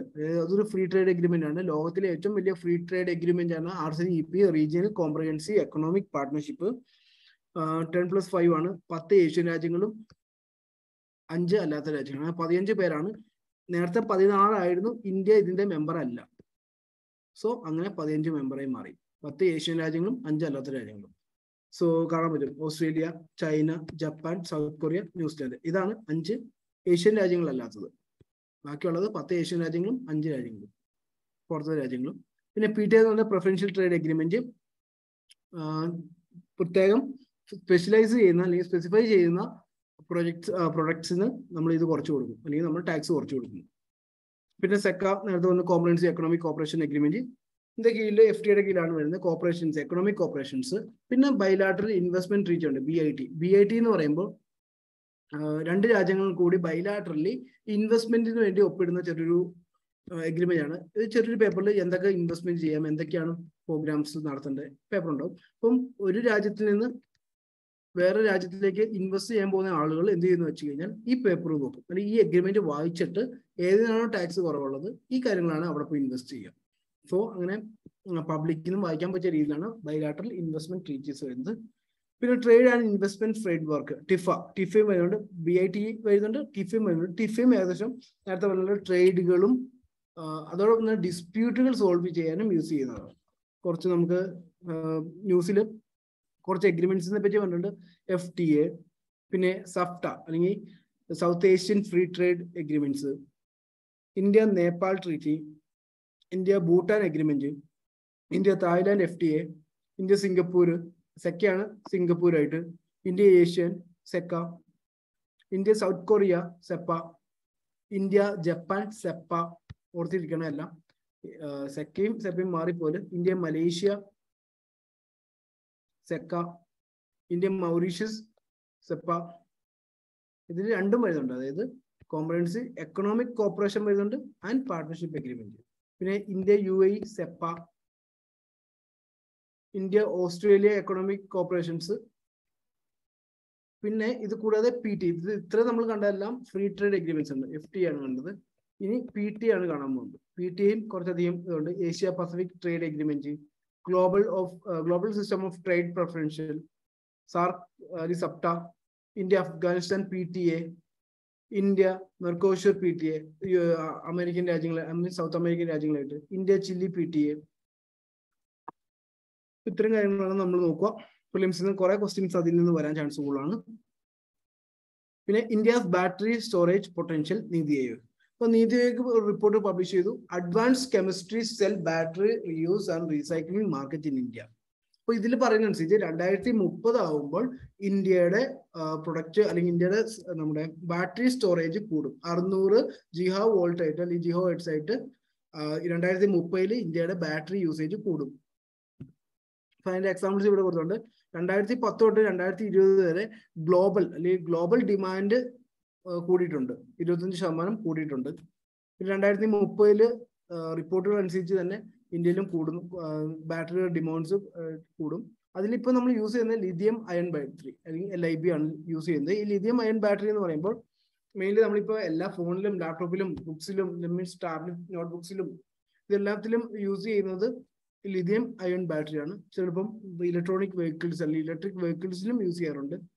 സോ അതിന്റെ ബേസിലാണ് ബാറ്ററിയുടെ ഇപ്പം എല്ലാത്തിനും ബാറ്ററി പൊല്യൂഷൻ കുറയ്ക്കാൻ വേണ്ടി നമ്മൾ ബാറ്ററിയിലേക്ക് മാറുന്നതുകൊണ്ട് ബാറ്ററി കൂടാൻ ചാൻസസ് അല്ലെങ്കിൽ കൂടും എന്നത് ഉറപ്പാണ്. ലിഥിയം അയൺ ബാറ്ററി എന്താണെന്ന് നോക്കാം. ലിഥിയം അയൺ ബാറ്ററി എന്ന് പറയുമ്പോൾ നമുക്ക് നേരത്തെ കണ്ട പോലെ അല്ലെങ്കിൽ കഴിഞ്ഞ പ്രാവശ്യം നമ്മൾ ഫ്യൂൽ സെല്ല് കണ്ടായിരുന്നു. ഫ്യൂൽ സെല്ല് എന്ന് പറയുമ്പോൾ ഹൈഡ്രജൻ ഫ്യൂൽ സെല്ലൊക്കെ കഴിഞ്ഞ ദിവസം കണ്ടായിരുന്നു. ഹൈഡ്രജൻ ഫ്യൂൽ സെല്ല് എന്താണ് സംഭവിക്കുന്നത്? അവിടെ കെമിക്കൽ എനർജിയിൽ ഇലക്ട്രിക്കൽ എനർജി ആയിട്ട് മാറ്റുവാണ്. പക്ഷെ ഇവിടെ ബാറ്ററി നമ്മുടെ നമ്മുടെ ബാറ്ററിനെ ഇലക്ട്രോലൈറ്റ് ചെയ്തിട്ട് അതിൽ നിന്ന് ഇലക്ട്രിക്കൽ എനർജി ആയിട്ട് മാറ്റുകയാണ് ചെയ്യുന്നത്. അടുത്തത് സെക്സ് റേഷ്യോ അറ്റ് ബർത്ത്. അപ്പോൾ ഇത് നമ്മൾ ന്യൂസിൽ കുറെ ഇഷ്യൂസ് വന്നിരുന്നു. കാരണം ഇഷ്യൂസ് അല്ല, പല ആർട്ടിക്കിൾസ് വന്നിരുന്നു. കാരണം സൺ ബയാസസ് അത് ഡിക്ലൈൻ ചെയ്യുവാണ്. സൺ ബയാസ് ഡിക്ലൈൻ ചെയ്യുവാണ്. സെക്സ് റേഷ്യോ നോർമലൈസ് ആവുകയാണ്. 2011 111 ബോയ്സിന് 100 ഗേൾസ് ആയിരുന്നെങ്കിൽ 2019-20 ആയപ്പോൾ 108 ബോയ്സിന് 100 ഗേൾസ്. അതായത് പിന്നെയും അത് ഇംപ്രൂവ് ആയി എന്നാണ് ഇത് കാണിക്കുന്നത്. അപ്പോൾ 2019 വരെ 2010 തൊട്ട് 2019 വരെ നോക്കുകയാണെങ്കിൽ പല ഗേൾ ബേബീസും മിസ്സിംഗ് ആയിരുന്നു. നിയർലി 4.8 lakh ആണ് മിസ്സിംഗ് ചെയ്തത്. എന്നാൽ പിന്നീട് അത് 2019 ശേഷം അല്ലെങ്കിൽ 2018-17 ശേഷം അത് കുറഞ്ഞു വരുന്നു. പിന്നെ നമ്മൾ കൂടുതലായിട്ട് ഫോക്കസ് ചെയ്യുന്ന ആൻസർ റൈറ്റിംഗിലാണ് ഈ ഒരു ആർട്ടിക്കിൾസ് യൂസ് ചെയ്യാൻ പറ്റുമോ. ഇപ്പൊ 2015-14 നാഷണൽ ഫാമിലി ഹെൽത്ത് സർവേ പറയുന്നതനുസരിച്ച് 100 ബോയ്സ് അല്ലെങ്കിൽ 100 ഗേൾസിന് 109 ഗേൾസായി മാറി. 2011 സെൻസസിൽ 100 ഗേൾസിന് 111 ബോയ്സ് ആയിരുന്നു. 2015-16 ആയപ്പോൾ 100 ഗേൾസിന് 109 ബോയ്സ് ആയി മാറി. 2019-20 ആയപ്പോൾ 21 ആയപ്പോൾ 100 ഗേൾസിന് 108 ബോയ്സ് ആയി മാറി. 111, 109, 108, അതായത് കുറഞ്ഞു വരുന്നു. ഇപ്പൊ ഈക്വൽ ആണ്, അതായത് നോർമലൈസ് ആവുന്നു.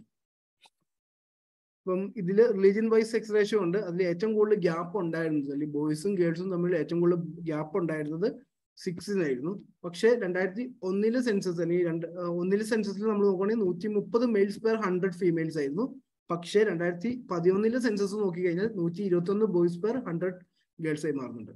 അപ്പൊ അവിടെയും കുറയുന്നുണ്ട്. അപ്പം ഇന്ത്യൻ പോപ്പുലേഷന്റെ ഷെയർ കൊടുത്താക്കുന്നു നോക്കുക. ഇത് കഴിഞ്ഞാൽ മിസ്സിംഗ് അല്ലെങ്കിൽ സെക്സ് സെലക്ഷൻ അബോർഷൻ നമ്മൾ ഇവിടെ കൊടുത്തോണ്ട് എവിടെയാണ് ഏറ്റവും കൂടുതൽ നടക്കുന്നത്? ഇന്ത്യയിൽ എപ്പോഴും നമ്മൾ നോക്കുകയാണെങ്കിൽ ബോയ്സ് ആയിരുന്നു കൂടുതലും വന്ന് നിൽക്കുന്നത്. അല്ലെങ്കിൽ ആവറേജ് നമ്മൾ നോക്കിയാലും ബോയ്സ് ആണ് കൂടുതലുള്ളത്. എന്നാൽ 1950s തൊട്ട് 1960s 70s വരെ അത്ര വലിയ കുഴപ്പമില്ലായിരുന്നു. 50 തൊട്ട് 60s വരെ കുഴപ്പമില്ലായിരുന്നു. പക്ഷേ പലപ്പോഴും നമ്മൾ ഇഷ്യൂസിൽ കാണും മിസ്യൂസ് ഓഫ് ടെക്നോളജി എന്ന് പറഞ്ഞൊരു കൺസെപ്റ്റും കൂടെ വരുന്നുണ്ട്. അതായത് 1979 ഒക്കെ ആയപ്പോൾ പ്രീ നാറ്റൽ ചെക്കപ്പ് ലീഗലൈസ് കൊണ്ടുവന്നു. അതായത് 1970s ഒക്കെ ആയപ്പോൾ പ്രീ നാറ്റൽ ചെക്കപ്സ് സ്റ്റാർട്ട് ചെയ്തു. ടെക്നോളജി കൂടി 71 ആയപ്പോൾ ലീഗലി അബോർഷൻ ലീഗലാക്കി. പിന്നെ നമ്മൾ അങ്ങോട്ട് 1971 തൊട്ട് പിന്നെ അങ്ങോട്ട് 2011 വരെ ആൺകുട്ടികളുടെ എണ്ണം കൂടുകയും പെൺകുട്ടികളുടെ എണ്ണം കുറയുകയും ചെയ്യുന്നതായിട്ട് കാണുന്നത്. 2011 ശേഷം പിന്നെ അങ്ങോട്ട് നിയർലി നമുക്ക് സെൻസസ് അവിടെ വരെ വന്നിട്ടുള്ളൂ. ബാക്കിയെല്ലാം നമ്മൾ national family health survey report അനുസരിച്ച് 2011 തൊട്ട് 2019, 20, 21 കാലഘട്ടങ്ങളിൽ ഏറ്റവും കൂടുതൽ നന്നായിട്ട് വർക്കായത് 19, 20, 21 കാലഘട്ടങ്ങളിൽ ഈ നമ്മൾ 70കളിൽ കണ്ടിരുന്ന എണ്ണത്തെക്കാളും കൂടുതലാണ് കാണുന്നത്. അതായത് 70കളിൽ ഇപ്പൊ 130 ബോയ്സിന് 100 ഗേൾസ് ആയിരുന്നെങ്കിൽ ഇവിടെ വരുമ്പോൾ 106 ബോയ്സിന് 100 ഗേൾസ് ആണ്. അപ്പൊ അതുപോലെ ഇംപ്രൂവ്മെന്റ് ആവുകയാണ് ചെയ്തേക്കുന്നത്. India legalise abortion in 1971. അതിന്റെ ബേസ് ചെയ്ത് കുട്ടികളെ കൊലപ്പെടുത്താൻ തുടങ്ങി. അതുപോലെ അൾട്രാസോണിക് സൗണ്ട് ഇപ്പം 1971 പ്രീനാറ്റൽ ചെക്കപ്പ് സ്റ്റാർട്ട് ചെയ്തു. 70s 1971 ലീഗലൈസ് ചെയ്തു. 1980s അൾട്രാസോണിക് സൗണ്ട് ടെക്നോളജി വന്നു. ഇതിന്റെ എല്ലാം ബേസ് ചെയ്ത്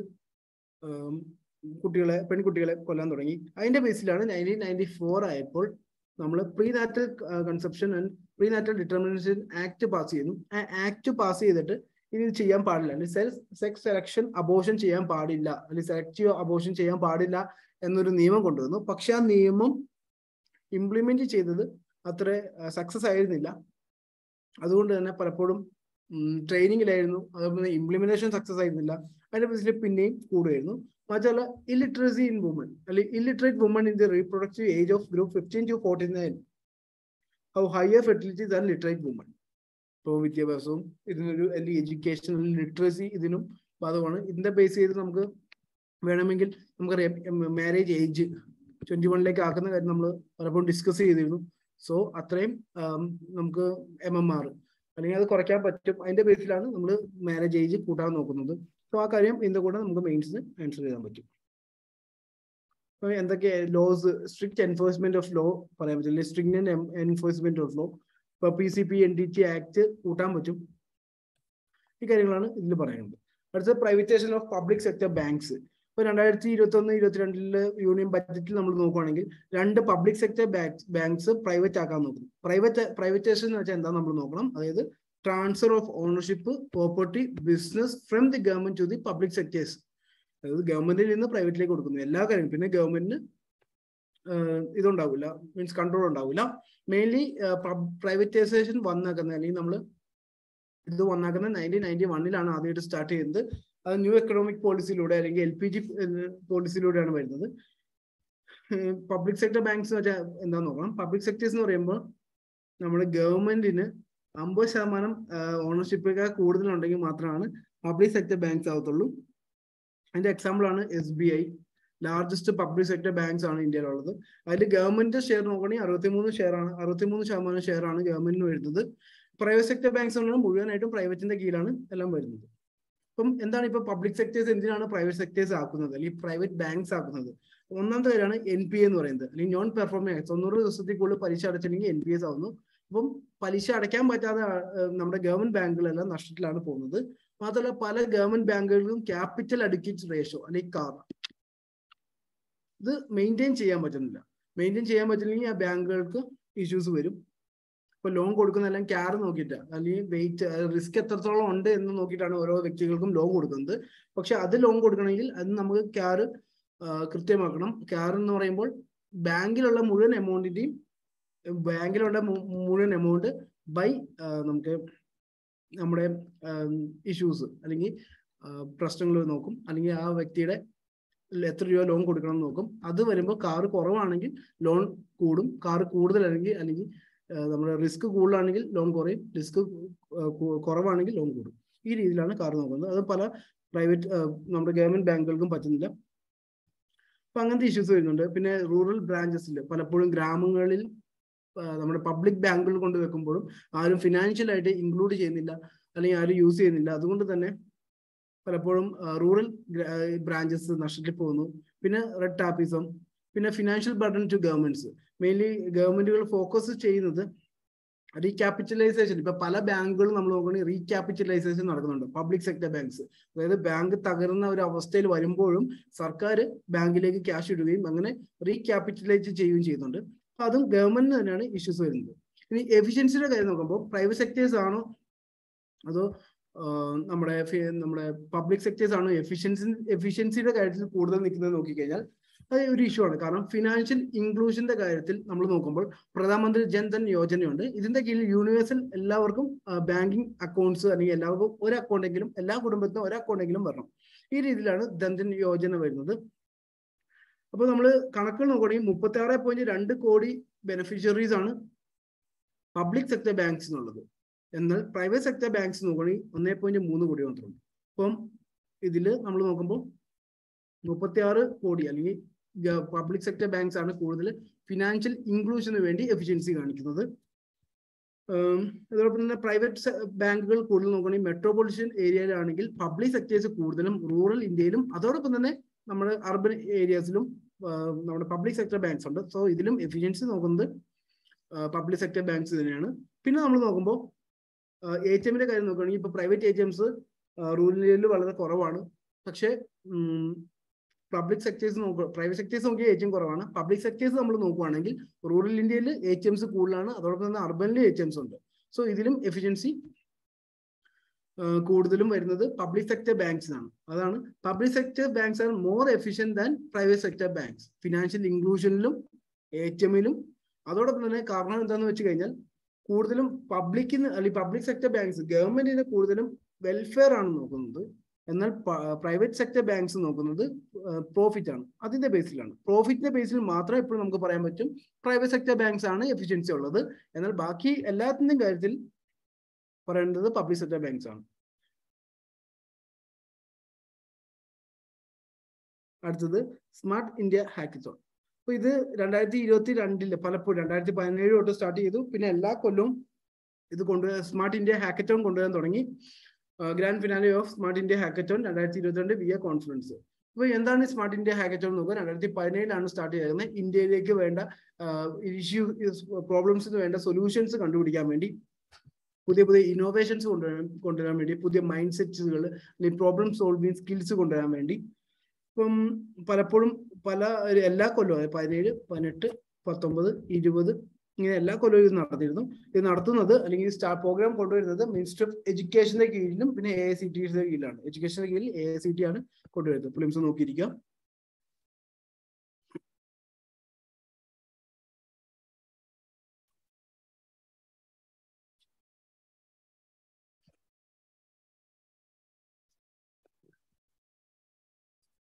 അടുത്തത് ഇതിന്റെ എയിം നമ്മൾ നോക്കുകയാണെങ്കിൽ മെയിൻലി നേരത്തെ പറഞ്ഞ പോലെ culture of product innovation, problem solving, out of the box thinking, ഇതിലാണ്.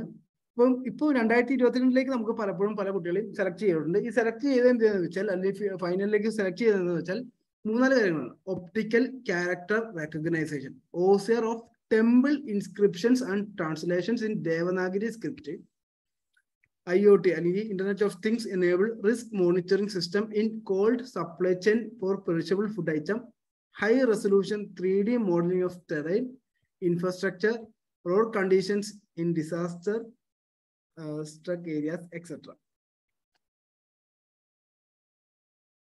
അപ്പം നമുക്ക് ഇഷ്യൂസ് വരുന്നുണ്ട്. അപ്പൊ അതിന്റെ ബേസ് ചെയ്ത് പ്രിലിംസ് നോക്കിയിരിക്കും ഈ കാര്യങ്ങൾ. പിന്നെ 1 nation 1 fertilizers.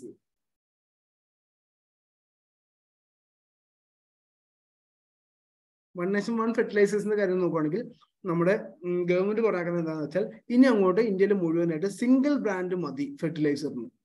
സിംഗിൾ ബ്രാൻഡും അതോടൊപ്പം തന്നെ ലോഗോയും സിംഗിളും മതി. അല്ലെങ്കിൽ സബ്സിഡി സ്കീമിന്റെ കീഴിൽ കൊടുക്കുമ്പോൾ സിംഗിൾ, അതായത് ഒറ്റ ലോഗോയും ഒറ്റ ബ്രാൻഡും മാത്രം മതി. പക്ഷെ അതിന്റെ പേര് പ്രധാനമന്ത്രി ഭാരതീയ ജനുവരക് പരിയോജന, PMBJP, ഇതായിരിക്കണം നമ്മൾ ലോഗോ ഇഷ്യൂസ് ചെയ്യേണ്ടത്. ഇതിന്റെ ലോഗോ ആയിരിക്കണം എല്ലാ ഫെർട്ടിലൈസേഴ്സിന്റെയും മുകളിൽ കൊടുക്കേണ്ടത്. അപ്പം അതിനെക്കുറിച്ച് നമ്മൾ നോക്കുകയാണെങ്കിൽ അണ്ടർ 1 nation 1 fertilizers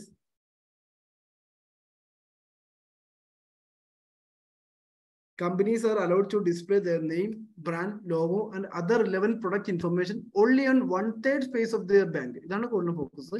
അതായത് കമ്പനീസിന് വേണമെങ്കിൽ അവരുടെ പേരുകൾ വെക്കാം, പക്ഷെ ചെറിയൊരു ഭാഗത്ത് മാത്രം. മെയിൻ ലോഗോ എന്ന് പറയുന്നത് നമ്മുടെ ഗവൺമെന്റ് അല്ലെങ്കിൽ PMBJP ആയിരിക്കണം.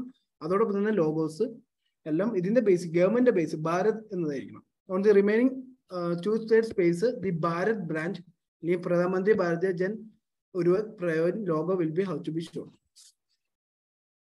ഇപ്പൊ നമ്മൾ മേജർലി യൂസ് ചെയ്യുന്ന ഫെർട്ടിലൈസേഴ്സ് നോക്കുകയാണെങ്കിൽ യൂറിയ, ഡൈ അമോണിയം ഫോസ്ഫേറ്റ്, പിന്നെ മ്യൂറേറ്റ് ഓഫ് ദി പൊട്ടാഷ്, പിന്നെ NPK അല്ലെങ്കിൽ നൈട്രജൻ ഫോസ്ഫറസ് പൊട്ടാസ്യം, ഇതെല്ലാമാണ്. ഇനി അതങ്ങോട്ട് Bharat urea, Bharat DAP, Bharat MOP, Bharat NPK, ഇതുപോലെയായിരിക്കും ഇനി അങ്ങോട്ട് വരുന്നത്. അപ്പൊ ഇത് പബ്ലിക്കിനും അതോടൊപ്പം തന്നെ പ്രൈവറ്റ് സെക്ടർ കമ്പനീസിനും ബാധകമാണ്. ഇങ്ങനെ വരുവാണെങ്കിൽ യൂണിഫോമിറ്റി ഉണ്ടാവും ഫെർട്ടിലൈസേഴ്സിന്. പക്ഷെ ഇതിന് ഡ്രോബാക്സ് ഉണ്ട്. ഡ്രോബാക്സ് എന്താണെന്ന് വെച്ച് കഴിഞ്ഞാൽ marketing and promotion activities fertiliser companies കുറയ്ക്കും. അടുത്തത് പലപ്പോഴും കോൺട്രാക്ട് മാനുഫാക്ചേഴ്സ് അല്ലെങ്കിൽ ഇമ്പോർട്ട് കുറയ്ക്കാനുള്ള ചാൻസ് കൂടുതലുണ്ട്. മാത്രമല്ല, എന്തെങ്കിലും ഒരു ഇഷ്യൂസ് വന്നു കഴിഞ്ഞാൽ ഇത് ശരിയായ രീതിയിലല്ല നടക്കുന്നതെന്ന് കണ്ടു കഴിഞ്ഞാൽ അത് ഗവൺമെന്റിനെതിരെ കുറ്റം വരാനും ചാൻസ് ഉണ്ട്. അടുത്ത ന്യൂസ് നോക്കാം. India Bangladesh river water sharing MOU അല്ലെങ്കിൽ മെമ്മോറണ്ടം ഓഫ് അണ്ടർസ്റ്റാൻഡിങ്. ഇപ്പൊ നമ്മൾ പ്രിലിംസ് നോക്കേണ്ടത് കൗഷിയാര റിവർ എന്നാണ്. കൗഷിയാര റിവർ എന്ന് പറയുന്നത് ആസാമിലാണ്. ആസാം ബംഗ്ലാദേശ് ഒഴുകുന്ന റിവറാണ് കൗഷിയാര റിവർ. പ്രത്യേകം ഓർത്തിരിക്കുക. അപ്പൊ JRC ഉണ്ട് 38ാമത്തെ, അല്ലെങ്കിൽ JRC എന്ന് വെച്ചാൽ joint river commission. Joint river കമ്മീഷന്റെ 38ാമത്തെ മീറ്റിംഗിലാണ് ഇത് ഫിക്സ് ചെയ്തത്. അപ്പം ഇത് ഫിക്സ് ചെയ്യലും മാത്രമല്ല, ഇത് നമ്മൾ കുറച്ചുകൂടെ ബെറ്റർ ആയിട്ട് നോക്കുകയാണെങ്കിൽ 1972 ആദ്യമായിട്ട് ജോയിന്റ് റിവർ കമ്മീഷൻ സ്റ്റാർട്ട് ചെയ്യുന്നത്. ഈ ബൈലാറ്ററൽ ആയിട്ട് റിവറിന്റെ ഇഷ്യൂസ് പറഞ്ഞ് നമ്മുടെ മ്യൂച്വൽ ആയിട്ട് നമ്മുടെ ബംഗ്ലാദേശും അതോടൊപ്പം തന്നെ ഇന്ത്യയും ഇഷ്യൂസ് പറഞ്ഞു തീർക്കാൻ വേണ്ടിയാണ് രണ്ട് രാജ്യങ്ങളും JRC കൊണ്ടുവന്നിരിക്കുന്നത്. ഇത് ഹെഡ് ചെയ്യുന്നത് water resource ministers of both countries. രണ്ട് കൺട്രീസിന്റെ മിനിസ്റ്റേഴ്സ് ആണ് ഇത് ഹെഡ് ചെയ്യുന്നത്. പിന്നീട് പല ഇഷ്യൂസ് വരുന്നുണ്ട്. നമുക്കറിയാം 54ഓളം റിവേഴ്സ് ബംഗ്ലാദേശ് ആയിട്ട് ഷെയർ ചെയ്യാനുണ്ട്. ഓരോ തവണയും ഓരോ മീറ്റിംഗ്സ് നടക്കും, പക്ഷെ നടക്കാറില്ല. ഇപ്പൊ തീസ്തി ആയാലും അല്ലെങ്കിൽ ഗംഗ, അല്ലെങ്കിൽ മനു, മൊഹുലി, ഹൊവായ്, ഗോമതി, ഇതുപോലെ കുഷിയാര, ഇതുപോലെ പല റിവേഴ്സും ഉണ്ട്. പക്ഷെ ഇപ്പൊ നിലവിൽ നമ്മൾ നോക്കുമ്പോൾ കുഷിയാര എന്ന് പറയുന്ന റിവർ ആസാമിലൂടെ ഒഴുകുന്ന റിവർ, മേജർ റിവർ ആണത്. മേജർ റിവർ കൊടുക്കാൻ വേണ്ടിയുള്ള ഉത്തരവ് അല്ലെങ്കിൽ നമ്മൾ statement ഒപ്പിട്ടിട്ടുണ്ട്. So Kushiara River is a distributary river in Bangladesh and Assam.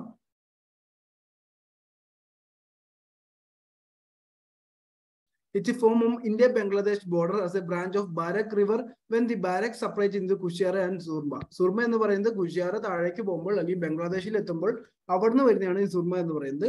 മാത്രമല്ല പലപ്പോഴും ഈ കുഷിയാര റിവറിലേക്ക്, ആസാമിലുള്ള കുഷിയാര റിവറിലേക്ക് മണിപ്പൂർ, മിസോറാം നിന്നെല്ലാമുള്ള ട്രിബ്യൂട്ടറീസും വന്ന് ചേരുന്നുണ്ട്. അതിനുശേഷം ബംഗ്ലാദേശിലേക്ക് ഒഴുകുന്നു. ബംഗ്ലാദേശിൽ എത്തുമ്പോൾ അതിന്റെ പേര് കൽനിയായി മാറും. ഇത്രയും കാര്യങ്ങൾ ഓർത്തിരിക്കാം. പിന്നെ ഇത് കൂടാതെ നമ്മൾ ബംഗ്ലാദേശായിട്ട് വേറൊരു, അല്ലെങ്കിൽ നമ്മുടെ മൈത്രി സേതു എന്നൊരു ബ്രിഡ്ജ് പണിതിരുന്നു. അത് ഫെനി റിവറിന്റെ ആയിട്ടാണ്. ഓക്കെ, ഫെനി റിവർ എന്ന് പറയുന്നതും നമ്മുടെ ഇന്ത്യ ബംഗ്ലാദേശ് ബോർഡറിൽ വരുന്നു. അത് ത്രിപുരയിലാണ് ഫെനി റിവർ. ഇപ്പൊ കുഷിയാര റിവർ ആസാം ബംഗ്ലാദേശിലാണെങ്കിൽ നമ്മൾ പുതിയ ബ്രിഡ്ജ് പണിതാക്കുന്നത് ഫെനി റിവറിന്റെ മുകളിൽ കൂടിയാണ്. ഇന്ത്യ നമ്മുടെ ത്രിപുര ബംഗ്ലാദേശ് രീതിയിലേക്കാണ് വരുന്നത്. Passes to Sabroom town on Indian side, meats of bay of Bengal after flow to Bangladesh. ഇപ്പം പ്രിലിംസ് വേറെ കാര്യം, മൈത്രി സേതു എന്ന് പറയുന്ന 1.9 ലോങ് ബ്രിഡ്ജ് ഫെനി റിവറിന്റെ മുകളിൽ കൂടിയാണ് ത്രിപുരയിൽ നിന്ന് ബംഗ്ലാദേശിലേക്ക് അല്ലെങ്കിൽ സബ്രൂമിൽ നിന്ന് ബംഗ്ലാദേശിലേക്ക് പണിതാക്കുന്നത്. പിന്നെ അർത്തമിസ് 1 മിഷൻ വരുന്നുണ്ട്. നാസയുടെ കീഴിലാണ് വരുന്നത് അർത്തമിസ് പ്രോഗ്രാം വരുന്നത്. അർത്തമിസ് 1 എന്ന് പറയുമ്പോൾ അൺക്രൂഡ് മിഷൻ ഓഫ് നാസയാണ് വരുന്നത്. മെയിൻലി മൂൺ എക്സ്പ്ലോറേഷന് വേണ്ടിയാണ്, ലോഞ്ച് ചെയ്യാൻ വേണ്ടിയാണ് നമ്മൾ കൂടുതൽ ഫോക്കസ് ചെയ്യേണ്ടത്. ഇതിന് മുമ്പ് ഉണ്ടാക്കിയ എന്തൊക്കെ ഇഷ്യൂസ് ആണ് വന്നിരിക്കുന്നത്. മൂൺ ഓർബിറ്റ് അർത്തമിസ് 1 വരുന്നുണ്ട്. അത് മൂണിനെ ഓർബിറ്റ് ചെയ്യാൻ വേണ്ടി കൊണ്ടുവരുന്നു. അത് യൂറോപ്യൻ സ്പേസ് ഏജൻസിയാണ് പലപ്പോഴും ഹെൽപ്പ് ചെയ്യുന്നത്, അതിന്റെ കൂടെ ബിൽഡ് ചെയ്യുന്നത്. ഇപ്പൊ കുറച്ച് കണക്കുകൾ ഉണ്ട്. അതായത് 1959 Soviet union uncrewed Luna 1ഉം Luna 2ഉം ആദ്യം നമ്മൾ മൂൺ എക്സ്പ്ലോർ ചെയ്യാൻ വേണ്ടി വിക്ഷേപിച്ചത്. അപ്പൊ അന്ന് കോൾഡ് വാർ നടക്കുന്ന സമയമാണ്. അതിന്റെ ബേസിൽ 1961 ആയപ്പോൾ US നമുക്ക് കൊണ്ടുപോകാൻ വേണ്ടി, അല്ലെങ്കിൽ മൂണിലേക്ക് ഹ്യൂമൻസിനെ കൊണ്ടുപോകാൻ വേണ്ടിയുള്ള പ്ലാൻ കൊണ്ടുവന്നു. അത് കഴിഞ്ഞിട്ട് 8 കൊല്ലം കഴിഞ്ഞു, അതായത് 1969 നീൽ ആംസ്ട്രോങ്ങും അതോടൊപ്പം തന്നെ എഡ്വിൻ ബസ്സും ആൾഡ്രിനും നമ്മുടെ ഫസ്റ്റ് മൂണിലേക്ക് സ്റ്റെപ്പ് ചെയ്ത്, അല്ലെങ്കിൽ മൂണിലൂടെ ചന്ദ്രനിലൂടെ നടന്ന വ്യക്തികളായി മാറിയത്. പിന്നീട് അമേരിക്ക 1969 തന്നെ 1972 12 അമേരിക്കൻ ഓസ്ട്രോനേറ്റ്സും മൂണിലേക്ക് വോക്ക് ചെയ്യാൻ നടത്തി. പിന്നെ 1990s USA resume lunar exploration വിത്ത് റോബോട്ടിക് മിഷൻ. പിന്നീട് അങ്ങോട്ട് കൂടാൻ തുടങ്ങി. പിന്നീട് 2009 LRO അല്ലെങ്കിൽ ഓർബിറ്ററും അതോടൊപ്പം തന്നെ ലൂണാർ കാർട്ടർ ഒബ്സർവേഷൻ, പിന്നെ സെൻസിങ് സാറ്റലൈറ്റ്സ്, ഇതെല്ലാം നമ്മുടെ നാസയിൽ നിന്ന് വിക്ഷേപിക്കാൻ തുടങ്ങി. പിന്നെ 2011 നാസ ആർത്തമിസ് പ്രോഗ്രാം കൊണ്ടുവരുന്നത്. ഇതോടൊപ്പം തന്നെ മൂണിന്റെ ഗ്രാവിറ്റി പഠിക്കാൻ വേണ്ടി 2012 gravity recovery and interior laboratory space ക്രാഫ്റ്റും നമ്മൾ വിക്ഷേപിക്കുകയുണ്ടായി, US വിക്ഷേപിക്കുകയുണ്ടായി. ഇതോടൊപ്പം തന്നെ USA മാത്രമല്ല, European space agency, Japan, China, India, ഇതെല്ലാം ചന്ദ്രനിലേക്ക് മിഷൻസ് നമ്മൾ വിക്ഷേപിക്കുകയുണ്ടായി. ചൈന 2 റോവേഴ്സ് ലാൻഡ് ചെയ്തിട്ടുണ്ട്. അതായത് first ever landing on the moon far side of in 2019. എപ്പോഴും ഓർത്തിരിക്കാം, ചന്ദ്രന്റെ സൂര്യന്റെ വെട്ടം വരാത്ത സൈഡിലാണ് ഈ ഫാർ സൈഡ് എന്ന് പറയുന്നത്. എപ്പോഴും നമ്മൾ കാണുന്ന സൈഡല്ല, സൂര്യന്റെ വെട്ടം അടിക്കുന്ന സൈഡല്ല, എപ്പോഴും സൂര്യന്റെ വെട്ടം അല്ലെങ്കിൽ സോളാർ ഇത് കിട്ടാത്ത സൈഡാണ് ഫാർ സൈഡ് എന്ന് പറയുന്നത്. അവിടെയാണ് ചൈന ആദ്യമായിട്ട് ലാൻഡ് ചെയ്തത്. അപ്പൊ നമുക്ക് ഇന്ത്യയുടെ കൂടുതൽ ഫോക്കസ് ചെയ്യേണ്ടത് ഇന്ത്യയുടെ മിഷൻസ് ആണ്. ചന്ദ്രയാൻ 1 2007 സ്റ്റാർട്ട് ചെയ്തത്. ISROയും അതോടൊപ്പം റഷ്യയും കൂടെ മ്യൂച്വൽ കോപ്പറേഷനിലൂടെയാണ്. എന്നാൽ 2013 അത് മാറ്റുകയും പിന്നീട് 2016 ചെയ്യുകയും ചെയ്യേണ്ടി വന്നു. ചന്ദ്രയാൻ 2 വരുന്നുണ്ട്. ഇതില് നമ്മൾ നോക്കുകയാണെങ്കിൽ ഓർബിറ്റർ ഉണ്ടായിരുന്നു, ലാൻഡർ ഉണ്ടായിരുന്നു, റോവർ ഉണ്ടായിരുന്നു. ഓർബിറ്റർ എന്ന് പറയുമ്പോൾ ഒരു പ്ലാനറ്റിന്റെ ചുറ്റും കറങ്ങിക്കൊണ്ടിരിക്കുന്നത്, അല്ലെങ്കിൽ ഓർബിറ്റിലൂടെ കറങ്ങാൻ വേണ്ടിയാണ് ഓർബിറ്റർ. ലാൻഡർ എന്ന് പറഞ്ഞു കഴിഞ്ഞാൽ ഒരു പ്ലാനറ്റിലേക്ക് എത്തിക്കഴിഞ്ഞാൽ അതിലേക്ക് ലാൻഡ് ചെയ്യാൻ ഉപയോഗിക്കുന്നതാണ് ലാൻഡർ എന്ന് പറയുന്നത്. റോവർ എന്ന് പറഞ്ഞാൽ ലാൻഡ് ചെയ്തിട്ട് അതിന് മിനി റോബോട്ട്സോ അല്ലെങ്കിൽ മിനി വെഹിക്കിളോ പോയിട്ട് സാമ്പിൾസ് കളക്ട് ചെയ്യാനാണ് റോവർ എന്ന് പറയുന്നത്. സോ ചന്ദ്രയാൻ 2 ഓർബിറ്റർ, ലാൻഡർ എന്ന് പറയുമ്പോൾ വിക്രം ഉണ്ടായിരുന്നു, പിന്നെ റോവർ പ്രഗ്യാൻ ഉണ്ടായിരുന്നു. ഇത്രയാണ് ഉണ്ടായിരുന്നത്. ഇനിയിപ്പോ നമ്മൾ ഫോക്കസ് ചെയ്യുന്നത് ചന്ദ്രയാൻ 3 ആണ്. പക്ഷെ ഇതിൽ റോവർ വേണ്ട ആവശ്യമില്ല, ലാൻഡറും റോവറും മാത്രമാണ് നമ്മൾ ഫോക്കസ് ചെയ്യുന്നത്. പിന്നെ വിൻഡ് പ്രോജക്ട് ഇൻ ഇന്ത്യ, ഇപ്പൊ ഗ്ലോബൽ വിൻഡ് എനർജി കൗൺസിലും അതോടൊപ്പം തന്നെ MEC ഇന്റലിജൻസ് കൂടി കൂടുതൽ റിന്യൂവബിൾ എനർജി അല്ലെങ്കിൽ അവരുടെ റിപ്പോർട്ട് അനുസരിച്ച് annual installation of new wind power projects, അവരുടെ ഈ റിപ്പോർട്ട് അനുസരിച്ച് പുതിയ വിൻഡ് പ്രൊജക്ട്സ് 2024 ആകുമ്പോൾ പീക്ക് എത്തും, അത് കഴിഞ്ഞിട്ട് ഡിക്ലൈൻ ചെയ്യും. അങ്ങനെ after 2024 fresh project likely to B wind solar hybrid ആയിരിക്കും എന്നാണ് അവരുടെ റിപ്പോർട്ട് അനുസരിച്ച്. അപ്പം എന്താണ് ഈ വിൻഡ് എനർജി? വിൻഡ് എനർജിയിൽ നമുക്കറിയാം 2 രീതിയിലാണ് വിൻഡ് എനർജി യൂസ് ചെയ്യുന്നത്. On shore wind ഫാമിങ്ങും of shore wind ഫാമിങ്ങും. On shore എന്ന് പറയുമ്പോൾ ലാർജ് നമുക്ക് ലാൻഡിൽ വരുന്ന വിൻഡ് മിൽസ് ആണ്. ഓഫ് ഷോർ എന്ന് പറയുമ്പോൾ കടലിൽ വരുന്ന വിൻഡ് മിൽസ് ആണ്. അപ്പോൾ ഇന്ത്യ ഇപ്പം നിലവിൽ 13.4 GW ആണ് വിൻഡ് മില്ലിൽ നിന്നുള്ള എനർജി കിട്ടുന്നത്. പിന്നെ ഇത് 2024 ആകുമ്പോൾ കൂടാനുള്ള ചാൻസ് നമ്മൾ ഫോക്കസ് ചെയ്യുന്നുണ്ട്. ഇപ്പം 3.2 GW ആണ് 2024, 2023 4.1 GW, 2024 4.6 GW. ഇത് കഴിഞ്ഞാൽ പിന്നെയും വിൻഡ് മിൽസിന്റെ എനർജി ഡിക്ലൈൻ ചെയ്യും. ഇതാണ് ആ റിപ്പോർട്ടുകൾ അനുസരിച്ച് പറയുന്നത്. ഇന്ത്യയുടെ ഇപ്പോഴത്തെ ഒരു അവസ്ഥ നോക്കി ഇന്ത്യയുടെ 2017 തൊട്ട് ഇന്ത്യയുടെ വിൻഡ് മില്ലിന്റെ ഇൻസ്റ്റാളേഷൻ സ്ലോയിലാണ് പോയിക്കൊണ്ടിരിക്കുന്നത്. കാരണം കൊറോണയും അതോടൊപ്പം തന്നെ കൊറോണ കൊണ്ടുണ്ടായ അല്ലെങ്കിൽ COVID-19 കൊണ്ടുണ്ടായ സപ്ലൈ ചെയിൻ റിലേറ്റീവ് ഡിസ്ട്രപ്ഷനും കാരണമാണ് കുറഞ്ഞു പോകുന്നത്. ഇനി ചലഞ്ചസ് എന്താണെന്ന് നോക്കുകയാണെങ്കിൽ കൂടുതലും ഫോക്കസ് ചെയ്യുന്നത് അല്ലെങ്കിൽ നമുക്ക് പുതിയ പ്രൊജക്ട് കൂടുതലും പൊട്ടൻഷ്യൽ ആയിട്ടുള്ളത് ഗുജറാത്തും തമിഴ്നാടാണ്. സോ അവിടെ തന്നെ കൂടുതലും ഫോക്കസ് ചെയ്യേണ്ടി വരും.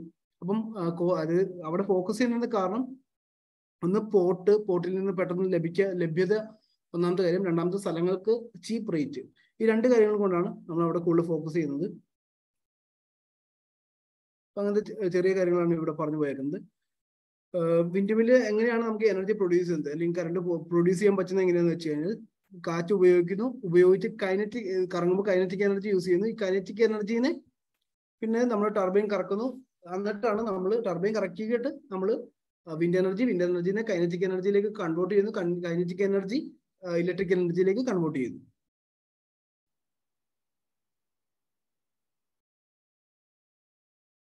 ഇന്ത്യ എന്തൊക്കെ പ്രോഗ്രാംസ് ആണ് കൊണ്ടുവന്നിരിക്കുന്നത്? ഇത് നമ്മൾ ആൻസർ റൈറ്റിംഗ്സ് എഴുതുക. National wind solar hybrid policy, അതായത് 2018 ആദ്യമായിട്ട് ഫ്രെയിം വർക്ക് കൊണ്ടുവന്നിരിക്കുന്നത്. മെയിൻലി ഈ വിൻഡ് എനർജിയും അല്ലെങ്കിൽ വിൻഡ് മില്ല് നേരെ സോളാർ ഇതിലേക്ക് കണക്ട് ചെയ്യുന്നു. സോ രണ്ടിൽ നിന്നുള്ള എനർജീസ് യൂട്ടിലൈസ് ചെയ്യാൻ പറ്റും. മറ്റുള്ള national of shore wind energy policy, ഇതാണ് നമുക്ക് കടലിൽ നിന്ന് നമ്മുടെ ബേസ് ലൈനിൽ നിന്ന് 200 നോട്ടിക്കൽ മൈൽ മാറുമ്പോൾ എക്സ്ക്ലൂസീവ് എക്കണോമിക് സോൺ ആവും. ഈ എക്സ്ക്ലൂസീവ് എക്കണോമിക് സോണിൽ ഓഫ് ഷോർ വിൻഡ് എനർജി കൂടുതൽ ഫോക്കസ് ആക്കാൻ വേണ്ടിയാണ് national of shore wind energy policies കൊണ്ടുവന്നിരിക്കുന്നത്. പിന്നെ മൾട്ടി മോഡൽ ലോജിസ്റ്റിക് പാർക്സ്. അപ്പം ട്രൈ പാർട്ടി എഗ്രിമെന്റ്സ് ആണ്. ഇത് എന്തിന്റെ ഭാഗമെന്ന് ചോദിച്ചാൽ ഭാരത്മാല പരിയോജനയുടെ ഭാഗമായിട്ടാണ് വരുന്നത്. ഭാരത്മാല പരിയോജന എന്ന് പറയുമ്പോൾ നമ്മുടെ റോഡുകളും അതോടൊപ്പം തന്നെ നാഷണൽ ഹൈവേ അതോറിറ്റിയുടെ കീഴിലാണ് വരുന്നത്. ഒരു അമ്പല പ്രോഗ്രാമാണ്. Minister off road transport and ഹൈവേയുടെ കീഴിലാണ് വരുന്നത്. ഹൈവേ സെക്ടേഴ്സ് കൂടുതൽ ഫോക്കസ് ചെയ്യുക, എഫിഷ്യൻസി കൂടുതൽ കൂട്ടുക, കോറിഡോർസ് കൂടുതൽ നോക്കുക, മൾട്ടി മോഡൽ ലോജിസ്റ്റിക് പാർക്സ് കൂട്ടുക, പിന്നെ ചോക്ക് പോയിന്റ്സ് കുറയ്ക്കുക അല്ലെങ്കിൽ എലിമിനേറ്റ് ചെയ്യുക, പിന്നെ നോർത്ത് ഈസ്റ്റിലേക്ക് കണക്ടിവിറ്റി കൂട്ടുക. ഈ രീതിയിലാണ് നമ്മുടെ ഭാരത്മാല പരിയോജന സ്റ്റാർട്ട് വർക്ക് ചെയ്യുന്നത്. അതിന്റെ കീഴിലാണ് ഇപ്പം പുതിയതായിട്ട് multi model logistic park develop ചെയ്യുന്നത്. അപ്പോൾ the objective is to centralise first consultation, reduce logistic cost, പിന്നെ gross domestic 10% of GDP at part of international standard. ഇപ്പം ലോജിസ്റ്റിക്സിന്റെ ഇഷ്യൂസ് ആണ്. ഇപ്പൊ US, ചൈന, ബാക്കിയുള്ള നമ്മൾ നോക്കിയിട്ടുണ്ടെങ്കിൽ പലപ്പോഴും ലോജിസ്റ്റിക് കോസ്റ്റ് കുറവാണ്. ഇപ്പൊ നമ്മുടെ ഒരു അവസ്ഥ നോക്കുകയാണെങ്കിൽ നമ്മുടെ ഏതെങ്കിലും ലാൻഡ് ലോക്ക്ഡ് കൺട്രീസിലായിരിക്കും ഏതെങ്കിലും മാനുഫാക്ചറിങ് അല്ലെങ്കിൽ ഇൻഡസ്ട്രീസ് ഉള്ളത്. അവിടുന്ന് റോഡ് വഴി ഷിപ്പിന്റെ പോർട്ടിലേക്ക് പോകുന്നു. ഇപ്പൊ ഈ റോഡ് നല്ലതല്ലെങ്കിൽ നമുക്കറിയാം ഇഷ്യൂസ് വരും. ഇത് തന്നെ ഒരു 2 ദിവസം ഇവിടെ പിടിക്കുന്നു, അത് തന്നെ പോർട്ടിലേക്ക് പോകുന്നു. പോർട്ടിലെത്തി കഴിയുമ്പോൾ അവിടെ ഒരു 3 ദിവസം പിടിക്കുന്നു. അപ്പൊ ഇതിന്റെ എല്ലാം ചാർജ് ആയിരിക്കും. ഇപ്പൊ എക്സ്പോർട്ടിലുള്ള കോമ്പറ്റീഷൻസ് കുറയും. ഇപ്പം പുതിയ എഗ്രിമെന്റ് ആരൊക്കെ സൈൻ ചെയ്തു? ട്രൈ പാർട്ടി എഗ്രിമെന്റ് എന്ന് പറഞ്ഞത് national highway logistic management limited, national NHLM അല്ലെങ്കിൽ national highway logistic management limited എന്ന് പറയുന്നത് SPV, special purpose vehicle of national highway authority, minister off road and transport. നമ്മുടെ സ്പെഷ്യൽ പർപ്പസ് വെഹിക്കിൾ എന്ന് പറഞ്ഞാൽ ഓർത്തിരിക്കുക, എന്തെങ്കിലും ഒരു കാര്യം ചെയ്യാൻ വേണ്ടി നമ്മൾ പഞ്ചായത്തിൽ നിന്ന് ഇപ്പൊ നമുക്ക് സ്വച്ഛ് ഭാരത് മിഷനും അല്ലെങ്കിൽ നമ്മുടെ സ്മാർട്ട് ഇന്ത്യയുടെ കീഴിലൊക്കെ സ്പെഷ്യൽ പർപ്പസ് വെഹിക്കിൾ ആണ് കൊണ്ടുവരുന്നത്. അത് സെൻട്രലിൽ എന്തെങ്കിലും ഒരു കാര്യം ചെയ്യണമെങ്കിൽ പഞ്ചായത്തുകളെ കൊടുക്കാതെ അതിനുവേണ്ടി മാത്രം ഒരു ബോഡീസ് കൊണ്ടുവരുന്നു. അതാണ് സ്പെഷ്യൽ പർപ്പസ് വെഹിക്കിൾ എന്ന് പറയുന്നത്. ഒന്ന് NHLM ഉണ്ട്, പിന്നെ inland waterway authority of India IWAI. ഇത് minister of ports and shipping and വാട്ടർവേസിന്റെ കീഴിൽ വരുന്ന സ്റ്റാറ്റ്യൂട്ടറി ബോഡിയാണ്. അത് നിയമ വഴി ആക്ട് വഴി ഉണ്ടാക്കുന്ന ഒരു ബോഡിയാണ് ഇൻലാൻഡ് വാട്ടർവേ അതോറിറ്റി എന്ന് പറയുന്നത്. പിന്നെ rail Vikas Nigam limited, public sector enterprise under the minister of റെയിൽവേയിൽ. ഇപ്പൊ നമുക്ക് ലോജിസ്റ്റിക്സ് കൂട്ടണമെങ്കിൽ നമ്മുടെ റിവർ വഴിയും അല്ലെങ്കിൽ വാട്ടർവേസ് ഉപയോഗിച്ച് 113 വാട്ടർവേസ് ഉണ്ട് ഇപ്പൊ നിലവിൽ നമ്മൾ പ്ലാൻ ചെയ്തിരിക്കുന്നു. ഇപ്പോൾ വാട്ടർവേസ് വഴിയും അതോടൊപ്പം തന്നെ ഹൈവേസ് വഴിയും അതോടൊപ്പം തന്നെ റെയിൽവേസ് വഴിയും കൂടുതൽ ട്രാൻസ്പോർട്ട് ചെയ്യാൻ വേണ്ടിയാണ്. ഇതൊരു ഹബ് ആൻഡ് സ്പോക്ക് മോഡലായിട്ടാണ് വർക്ക് ചെയ്യുന്നത്. ഹൈവേ, റെയിൽവേ, ഇന്ത്യൻ വാട്ടർവേസ് എല്ലാം യൂസ് ചെയ്യുന്നുണ്ട്. പിന്നെ കൂടുതലും ടെക്നോളജി ഡ്രിവൻ ഇംപ്ലിമെന്റേഷൻ ആണ് അവർ ഫോക്കസ് ചെയ്യുന്നത്. പാക്കേജിങ്, റീപാക്കേജിങ്, ലേബലിംഗ് ഇതെല്ലാം ഈ പ്രോജക്റ്റിന്റെ ഭാഗമായിട്ട് തന്നെ വരുന്നുണ്ട്. നോർത്ത് ഈസ്റ്റിലേക്കാണ് നമ്മൾ കൂടുതൽ നോക്കുന്നത്. നോർത്ത് ഈസ്റ്റിലേക്ക് നോക്കിയിട്ടുണ്ടെങ്കിൽ നമുക്ക് ബാക്കിയുള്ള രാജ്യങ്ങളായിട്ട് കണക്ഷൻ കിട്ടും. അതായത് ഏഷ്യൻ രാജ്യങ്ങളിലേക്ക് നമുക്ക് കണക്ഷൻ കിട്ടും. ഇതോടൊപ്പം തന്നെ പലപ്പോഴും സീംലെസ് കണക്ടിവിറ്റി കിട്ടാൻ വേണ്ടി 24 integrated check post identified, ICP എന്ന് പറയുമ്പോൾ നമുക്കറിയാം എല്ലാ രാജ്യങ്ങളായിട്ടും പലപ്പോഴും ചെക്ക് പോസ്റ്റുകളുണ്ട്. എന്നാൽ ആ ചെക്ക് പോസ്റ്റുകൾ കൂടാതെ ട്രക്സോ മറ്റു കാര്യങ്ങളോ വരുമ്പോൾ അധികം ചെക്കിംഗ് ഇല്ലാതെ കടത്തിവിടാൻ പറ്റുന്നതാണ് ഇന്റഗ്രേറ്റഡ് ചെക്ക് പോസ്റ്റ് എന്ന് പറയുന്നത്. മെയിൻലി നേപ്പാൾ, ഭൂട്ടാൻ എന്നീ ഭാഗങ്ങളാണ് ICPs ഉള്ളത്. പിന്നെ ബംഗ്ലാദേശിലൂടെയും അതോടൊപ്പം നോർത്ത് ഈസ്റ്റിലൂടെയും കണക്ടിവിറ്റി കൂടുതൽ കൂട്ടാൻ നമ്മൾ നോക്കുന്നുണ്ട്. പിന്നെ Bangladesh, Bhutan, Nepal, Myanmar, Thailand corridors start ചെയ്യാൻ നോർത്ത് ഈസ്റ്റ് ഹബിലൂടെ നമ്മൾ നോക്കുന്നുണ്ട്.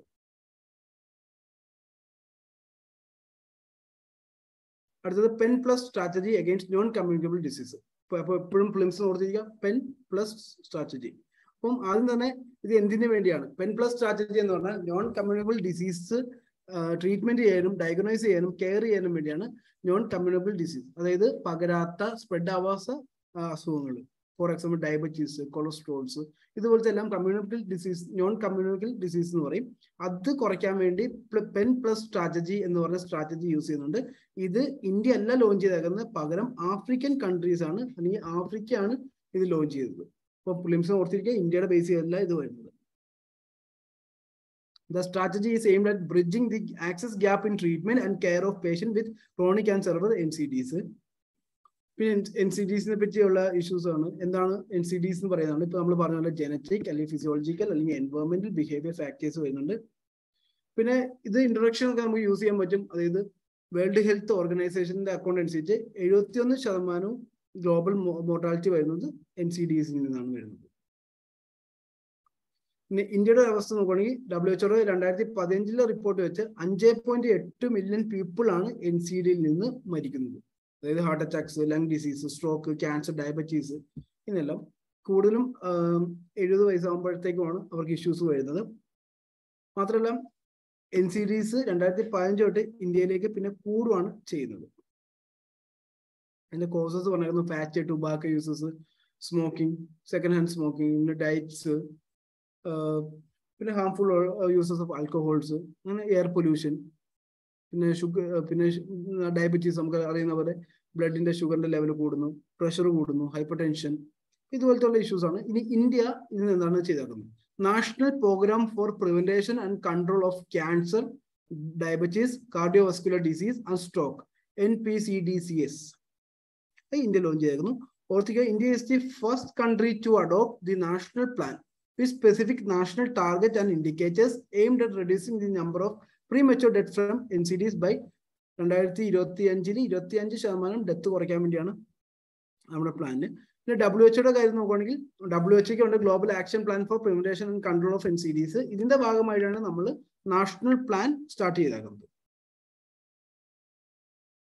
പിന്നെ നമ്മൾ ഈ NCDCS എന്ന് പറയുന്ന മിഷൻ നാഷണൽ ഹെൽത്ത് മിഷൻ ആയിട്ട് യോജിപ്പിക്കുകയും അത് നമ്മൾ ആശാ വർക്കറായിട്ട് യോജിപ്പിക്കുകയും ചെയ്തപ്പോൾ നമുക്ക് ഇന്ത്യ മുഴുവനായിട്ടും ആശാ വർക്കേഴ്സ് വർക്ക് ചെയ്യുന്നത് കൊണ്ട് തന്നെ അല്ലെങ്കിൽ അവരുടെ സഹായത്താൽ ഇത് കണ്ടുപിടിക്കാനും അല്ലെങ്കിൽ അവർക്ക് വേണ്ട ഇൻട്രൊഡക്ഷൻസ് ഒക്കെ കൊടുക്കാൻ പറ്റുന്നുണ്ട്. മാത്രമല്ല ഈ NCD-CS എന്ന് പറയുന്നത് ആയുഷ് ആയിട്ട് നമ്മൾ ഇന്റഗ്രേറ്റ് ചെയ്തിട്ടുണ്ട്. അതിന്റെ ബേസിൽ അവരുടെ ലൈഫ് സ്റ്റൈൽസ് ചേഞ്ച് ചെയ്യാൻ പറ്റുന്നുണ്ട്. അതോടൊപ്പം തന്നെ ഇതിന് ഡയബറ്റീസും മറ്റു കാര്യങ്ങളൊക്കെ കൺട്രോൾ ചെയ്യാൻ പറ്റുന്നുണ്ട്. മാത്രമല്ല ടെക്നോളജി നമ്മൾ യൂസ് ചെയ്യുന്നുണ്ട്. Mobile technology in application such as M-diabetes four diabetes control, M-cessation to quit tobacco, tensions കുറയ്ക്കാൻ വേണ്ടിയുള്ള നമ്മുടെ ഹെൽപ്പ് ലൈൻസ്, കിരൺ, മനോദർപ്പൺ, ഇതുപോലുള്ള പല രീതിയിലുള്ള ടെക്നോളജി, നമ്മുടെ ട്രഡീഷണൽ ആയിട്ടുള്ള ഇഷ്യൂസ്, ഇതെല്ലാം നമുക്ക് മെയിൻസിന് ആൻസേഴ്സ് യൂസ് ചെയ്യാൻ പറ്റും. പിന്നെ അടുത്തത് ബിനാമി ട്രാൻസാക്ഷൻ ആക്ട്. അപ്പോൾ നമ്മൾ 1988 ആദ്യമായിട്ട് ബിനാമി ട്രാൻസാക്ഷൻ ആക്ട് വരുന്നത്. പിന്നീട് അത് 2014 അമെൻഡ് ചെയ്യുന്നു. ഈ 2 സെക്ഷൻസ് ആണ് നോക്കേണ്ടത്, സെക്ഷൻ 3യും സെക്ഷൻ 5ഉം.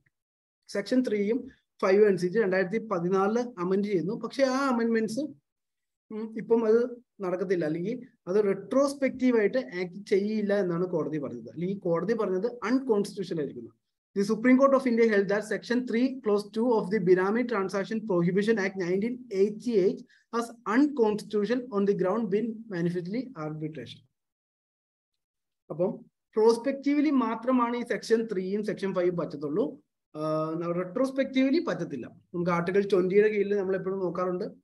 റെട്രോസ്പെക്റ്റീവ്ലി എന്ന് പറഞ്ഞാൽ പണ്ടത്തെ കാലത്തേക്കും, അതായത് ഇപ്പൊ 2014 ആക്ട് വന്നേക്കുന്നത്. ആർട്ടിക്കിൾ 20 പ്രകാരം, കോൺസ്റ്റിറ്റ്യൂഷനിലെ ആർട്ടിക്കിൾ 20 പ്രകാരം റെട്രോസ്പെക്റ്റീവ്ലി സിവിൽ ലോസ് ബാധകമാണ്, എന്നാൽ ക്രിമിനൽ ലോസ് ബാധകമല്ല. ബിനാമി ആക്ട് എന്ന് പറയുന്നത് ക്രിമിനൽ ലോസ് ആണ്. 2014 ഒരു നിയമം വന്നു. നിയമം വന്നു കഴിഞ്ഞാൽ ഇപ്പം 2001 ആരെങ്കിലും എന്തെങ്കിലും ചെയ്തിട്ടുണ്ടെങ്കിൽ അത് ബാധകമല്ല. പകരം 2016 ശേഷം മാത്രമാണ് ഇതെല്ലാം ബാധകമായിട്ട് വരുത്തുള്ളൂ.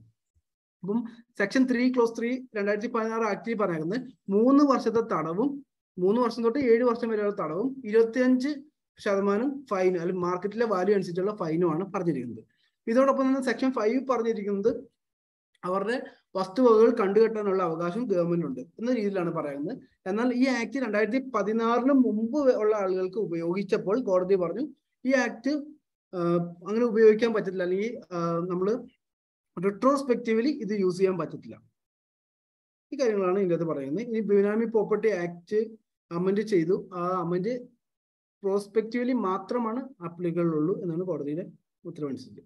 പിന്നെ PMLA ആക്ട് നോക്കണം. PMLA act 2002. For recent judgment of Supreme Court upheld the provision of PMLA Act which allow authorities to take possession of properties before trial in exception cases. ബിനാമി ആക്ടും അതോടൊപ്പം തന്നെ PMLA ആക്ട് അനുസരിച്ച് ആ വ്യക്തിയുടെ trial നടക്കുമ്പോൾ, അല്ലെങ്കിൽ trial നടക്കുന്ന മുമ്പ് തന്നെ പ്രോപ്പർട്ടീസ് പിടിച്ചെടുക്കാനുള്ള അവകാശം അവർക്കുണ്ട്. പിന്നെ ബിനാമി ആരാണ്, അല്ലെങ്കിൽ act define benami transaction transaction where a property is held by or transferred to a person but has been provided for or paid by another person. Transaction is made in a fictitious name. The owner is not aware of, denies knowledge of the ownership of the property. The person providing consideration of property is not traceable. ഇത്തരം കാര്യങ്ങളുണ്ടെങ്കിൽ മാത്രമാണ് ബിനാമി എന്ന് പറയാൻ പറ്റത്തുള്ളൂ.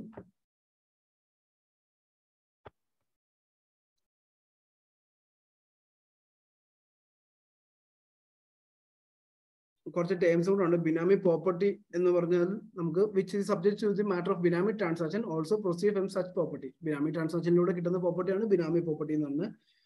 ബിനാമിദാർ എന്ന് പറഞ്ഞാൽ ആരുടെ പേരിലാണ് property transfer ചെയ്യുന്നത്, അവരാണ് ബിനാമിദാർ എന്ന് പറയുന്നത്. ബിനാമി ബെനിഫിഷ്യൽ ഓണർ എന്ന് പറഞ്ഞു കഴിഞ്ഞാൽ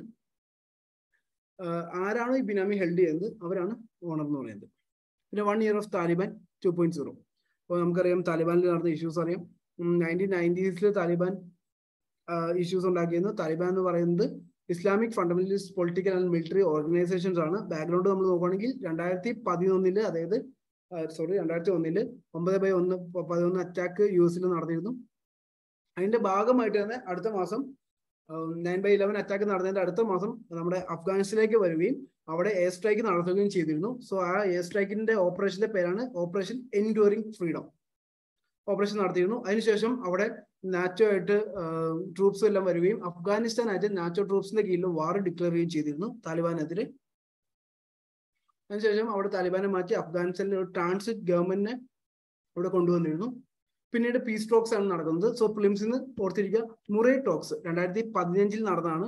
US-ഉം അല്ലെങ്കിൽ US-ന്റെ റെപ്രസെന്റേഷനും താലിബാൻ റെപ്രസെന്റേഷനും അഫ്ഗാൻ ഗവൺമെന്റ് അല്ലെങ്കിൽ നമ്മൾ ട്രാൻസിറ്റ് അഫ്ഗാൻ ഗവൺമെന്റ് റെപ്രസെന്റേഷനും കൂടി നടന്ന ടോക്കാണ് മുറേ ടോക്സ് എന്ന് പറയുന്നത്. പിന്നെ 2020 ദോഹ ടോക്സ് നടന്നിരുന്നു. ഈ സമയത്ത് താലിബാൻ പറഞ്ഞു അഫ്ഗാനിസ്ഥാൻ ഗവൺമെന്റ് പറ്റത്തില്ല, ഞങ്ങൾ ഡയറക്റ്റ്ലി US ആയിട്ട് മാത്രമേ ടോക്ക് ചെയ്യത്തുള്ളൂ എന്ന് പറഞ്ഞു. ഇപ്പൊ മുറേ ടോക്സ് പാകിസ്ഥാനാണ് ഹോൾഡ് ചെയ്തത്, ആ കാര്യം ഓർത്തിരിക്കുക. പിന്നെ ദോഹ ടോക്സ് താലിബാനും US കൂടെ ബൈലാറ്ററലി നടത്തി. എന്നിട്ട് ബൈലാറ്ററൽ ബാക്കി രാജ്യങ്ങളുണ്ട്, 6+1 രാജ്യങ്ങൾ വന്നിരുന്നു. പിന്നെ 2021 May 1 അമേരിക്കൻ ട്രൂപ്സ് അഫ്ഗാനിസ്ഥാനിൽ നിന്ന് പോയിക്കോളാം എന്ന് പറഞ്ഞ് എഗ്രിമെന്റ് ഒപ്പിട്ടു. അതിനുശേഷം ഡെഡ് ലൈൻ സെപ്റ്റംബർ 2021 കൊടുത്തു. 21 ആദ്യം തന്നെ US അഫ്ഗാനിസ്ഥാനിൽ നിന്ന് തിരിച്ച്, അല്ലെങ്കിൽ ജൂലൈ 2021 ആയപ്പോൾ US 90% ട്രൂപ്സിനെ വിഡ്രോ ചെയ്യുന്നുണ്ട് അഫ്ഗാനിസ്ഥാൻ ടെറിട്ടറിയിൽ നിന്ന്. ഈ സമയത്ത് താലിബാൻ തിരിച്ച് ഓഗസ്റ്റ് 2021 ആയപ്പോൾ താലിബാൻ അഫ്ഗാനിസ്ഥാനിലെ കൺട്രോൾസ് തിരിച്ചെടുക്കുന്നു. അതാണ് അവിടുത്തെ ഇഷ്യൂ. ഇപ്പം താലിബാൻ റൂൾസ് എന്ന് പറയുമ്പോൾ പലപ്പോഴും ഇഷ്യൂസ് വരുന്നുണ്ട്. നമുക്ക് എല്ലാവർക്കും അറിയാം, ഒരു രാജ്യം ഓടണമെങ്കിൽ മുന്നോട്ട് നടക്കണമെങ്കിൽ അഡ്മിനിസ്ട്രേഷന്റെ കാര്യത്തിലും എക്കണോമിയുടെ കാര്യത്തിലും അല്ലെങ്കിൽ ഫിനാൻസിന്റെ കാര്യത്തിലും എപ്പോഴും അവർക്ക് ഒരു വിഷൻ ഉണ്ടായിരിക്കണം. അതുകൊണ്ട് തന്നെ അവർക്ക് റിസോഴ്സസ് വേണം. എന്നാൽ താലിബാൻ ഈ രണ്ട് കാര്യങ്ങൾക്കും ഷോർട്ട്സ് ആണ്. അവരുടെ കയ്യിൽ ഫിനാൻഷ്യലോ അല്ലെങ്കിൽ അഡ്മിനിസ്ട്രേഷനുള്ള നേഷൻ അഡ്മിനിസ്ട്രേറ്റീവ് ഉള്ള കപ്പാസിറ്റീസോ അവരുടെ കയ്യിലില്ല. പലപ്പോഴും അവരുടെ എക്കണോമി ഉണ്ടാക്കുന്നത് എങ്ങനെയെന്ന് വെച്ച് കഴിഞ്ഞാൽ എക്സ്പോർട്ട്, അല്ലെങ്കിൽ പാകിസ്ഥാന് കോള് എക്സ്പോർട്ട് ചെയ്തുകൊണ്ടാണ് അവർക്ക്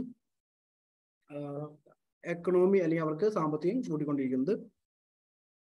പിന്നെ അവിടുത്തെ ടീച്ചർമാർ, അല്ലെങ്കിൽ അവിടെ സ്ത്രീകൾക്ക് വിദ്യാഭ്യാസം പാടില്ല എന്ന രീതിയിലാക്കിയപ്പോൾ അവിടുത്തെ സ്കൂളുകൾ പലപ്പോഴും ഇഷ്യൂസ് വന്നിരുന്നു. Taliban band high school education for girls. അതുകൊണ്ട് അത് UN ആയിരുന്നു അവിടുത്തെ ടീച്ചേഴ്സിന് സാലറി കൊടുത്തുകൊണ്ടിരുന്നത്. മാത്രമല്ല ഇന്ദിരാഗാന്ധി ചിൽഡ്രൻ ഹോസ്പിറ്റൽ, കാബൂളിലുള്ള ഇന്ത്യൻ ഹോസ്പിറ്റലിൽ international committee of red crosses അവിടെ ഫിനാൻസ് ചെയ്യുന്നുണ്ട്, അതോടൊപ്പം നിന്ന് വർക്ക് ചെയ്യുന്നുണ്ട്. ഇതുപോലെ പല ഇഷ്യൂസ്. അൽഖയ്ദ ലീഡർ ഐമൻ അൽ സവാരി, നമുക്കറിയാം അൽഖയ്ദ ലീഡറിന്റെ കഴിഞ്ഞ വർഷം US കീഴിൽ നിന്ന് US കൊന്നിരുന്നു. അപ്പൊ അതിന്റെ ബേസിലുള്ള ഇഷ്യൂസും അവിടെ ബുക്ക് ചെയ്തിരുന്നു. അവിടെ ഫുഡ് ഇല്ലാത്തൊരു അവസ്ഥയിലേക്ക് വന്നു, ഹ്യൂമൻ റൈറ്റ് വയലേഷൻസ് നടക്കുന്നു. അപ്പൊ ഈ കാര്യങ്ങൾ, അതിനെ ബേസ് ചെയ്തുള്ള കാര്യങ്ങളാണ് ഇവിടെ പറഞ്ഞിരിക്കുന്നത്. അവിടെ എക്കണോമി എങ്ങനെയാണ്, സെക്യൂരിറ്റി എന്താണ്, ഇന്ത്യക്ക് പ്രയോറിറ്റി എന്താണ്, ഈ രീതിയിലാണ്. അത് നമ്മൾ കൂടുതലും ഫോക്കസ് നോക്കാം. അതായത് അഫ്ഗാനിസ്ഥാൻ എന്ന് പറയുന്നത് oil and mineral rich central Asian republics, ഒന്നാമത്തെ കാര്യം. രണ്ടാമത്തത് control the land road connecting ഇന്ത്യയും സെൻട്രൽ ഏഷ്യ ആയിട്ടുള്ള റോഡ് നെറ്റ്വർക്ക്, അല്ലെങ്കിൽ ഇന്ത്യക്ക് പാകിസ്ഥാൻ കൂടാതെ നമ്മുടെ നേരത്തെ നമ്മൾ കണ്ടു റെയിൽവേ ഷിപ്പിംഗ് പോർട്ടും അതോടൊപ്പം തന്നെ അവിടുന്ന് റെയിൽവേ ലൈൻസും ഒക്കെ ഉണ്ടാക്കുന്ന ചബർ പോർട്ട്. അപ്പോൾ ഇറാനിലേക്ക് ചബർ പോർട്ടിൽ നിന്ന് അഫ്ഗാനിസ്ഥാനിൽ നിന്ന് സെൻട്രൽ ഏഷ്യൻ കൺട്രീസ്, ഈ രീതിയിലാണ് നമ്മൾ പ്ലാൻ ചെയ്തിരുന്നത്. പക്ഷെ അപ്പോൾ സെൻട്രൽ ഏഷ്യൻ കൺട്രീസ് ആയിട്ട് നമുക്ക് എന്തെങ്കിലും വേണമെങ്കിൽ അഫ്ഗാനിസ്ഥാനായിട്ട് കൂടുതൽ അടുത്തിരിക്കണം. പിന്നെ സിൽക്ക് റൂട്ടിലാണ്, ഹിസ്റ്റോറിക്കലി സിൽക്ക് റൂട്ടിലാണ് അഫ്ഗാനിസ്ഥാൻ ഉള്ളത്. അതുകൊണ്ട് ഏഷ്യൻ കൺട്രീസിൽ എല്ലാ രീതിയിലും നമ്മൾ യൂറോപ്പായിട്ട് കണക്ട് ചെയ്യുകയാണെങ്കിൽ നമുക്ക് അഫ്ഗാനിസ്ഥാൻ വേണം. പിന്നെ ഇന്ത്യയുടെ the massive reconstruction plan for the country to offer a lot opportunities for Indian companies. അഫ്ഗാനിസ്ഥാനിലെ അല്ലെങ്കിൽ താലിബാൻ ഭരിക്കുന്ന അഫ്ഗാനിസ്ഥാനിലെ the Afghan parliament, സറൻ ജലാറാം highway, Afghanistan India friendship dam അല്ലെങ്കിൽ Salma dam, prelims നോർത്തിരുന്നു Salma dam, along with Indian assistance of more than $3 billion in projects, hundreds of small development projects have cemented India's position in Afghanistan. പിന്നെ അടുത്തത് പ്രിലിംസിന് കൂടുതലും focus ചെയ്യേണ്ട കുറച്ച് കാര്യങ്ങൾ മാത്രമാണ് ഇനി പറയാൻ പോകുന്നത്. മണ്ഡല ആർട്ട് എന്ന് പറയുമ്പോൾ ഇത് ഋഗ്വേദത്തിൽ അല്ലെങ്കിൽ ഹിന്ദുസത്തെ കീഴിൽ ആദ്യമായിട്ട് 1500 BC സമയത്ത് ഋഗ്വേദത്തിൽ ഇതിനെക്കുറിച്ച് ഫസ്റ്റ് പറഞ്ഞിട്ടുണ്ട്, മണ്ഡല ആർട്ടിനെ കുറിച്ച്. In Hinduism Mandala imagery first appeared in Rigveda. Mandala art എന്ന് പറഞ്ഞാൽ ജോമെട്രിക്ക് ആയിട്ട് രീതിയിൽ ഒരു സർക്കുലർ ഷേപ്പിലായിരിക്കും വരുന്നത്. പിന്നെ അത് ബുദ്ധിസത്തിലേക്ക് മാറുകയും ബുദ്ധിസത്തിന്റെ കീഴിൽ വരികയും പിന്നീട് അത് താന്ത്രിക് ബുദ്ധിസത്തിലേക്ക് പോകുന്നു, അതായത് വജ്രയാന ബുദ്ധിസത്തിലേക്ക് പോകുന്നു. പിന്നീട് അത് ഹിന്ദുസത്തിലേക്കും ബുദ്ധിസത്തിലേക്കും റീഅപ്പിയർ ചെയ്യുന്നുണ്ട്.